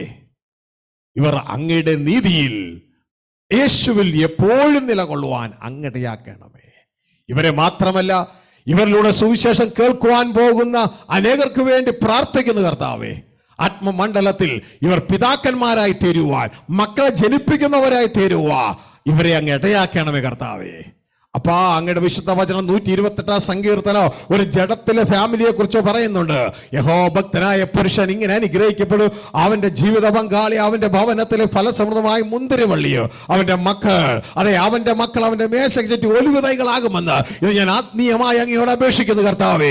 ഈ മക്കളെല്ലാം അനേക മക്കളുള്ളവരായി, പിതാക്കന്മാരായി, സുവിശേഷത്തിൽ അനേകരെ ജനിപ്പിക്കുന്നവരായി തീരുവാൻ ഇവരെ അങ്ങ് സഹായിക്കണമെന്ന് പ്രാർത്ഥിക്കുന്നു. പൗലോസ് പറഞ്ഞതുപോലെ ജയിലിൽ വെച്ച് ഞാൻ ജനിപ്പിച്ച എൻ്റെ മകനായ ഒനേസിമോസ് എന്ന് പറയുന്ന തലത്തില് അനേക സുവിശേഷത്താലുള്ള നിത്യമക്കളെ ജനിപ്പിക്കുന്നവരായി ഇവരെ അങ്ങ് മാറ്റണമേ എന്ന് പ്രാർത്ഥിക്കുകയാ. അങ്ങയുടെ അത്ഭുത കരങ്ങളിൽ ഏൽപ്പിക്കുന്ന കർത്താവേ, ഇത്രത്തോളം അങ്ങ് അധ്വാനിച്ചു, സർവ്വമഹത്വം ഞങ്ങൾ അങ്ങേക്ക് തരികയാ. അങ്ങയുടെ കരങ്ങളിൽ ഏൽപ്പിക്കുന്നു. ഇനിയും ശുശ്രൂഷിക്കാനുള്ള ദൈവദാസനെ അങ്ങയുടെ കരങ്ങളിൽ ഏൽപ്പിച്ച് പ്രാർത്ഥിക്കുന്ന കർത്താവേ, അങ്ങയുടെ കൈകളിൽ ഒരഗ്നിയായി, അങ്ങയുടെ കരങ്ങളിൽ ഒരായുധമായി നരകത്തിന്റെ കെട്ടുകളെ തകർത്തെറിഞ്ഞ് പൊട്ടിക്കുന്നവനായി അങ്ങയുടെ മകനെ അങ്ങ് ഉപയോഗിച്ചാട്ടെ.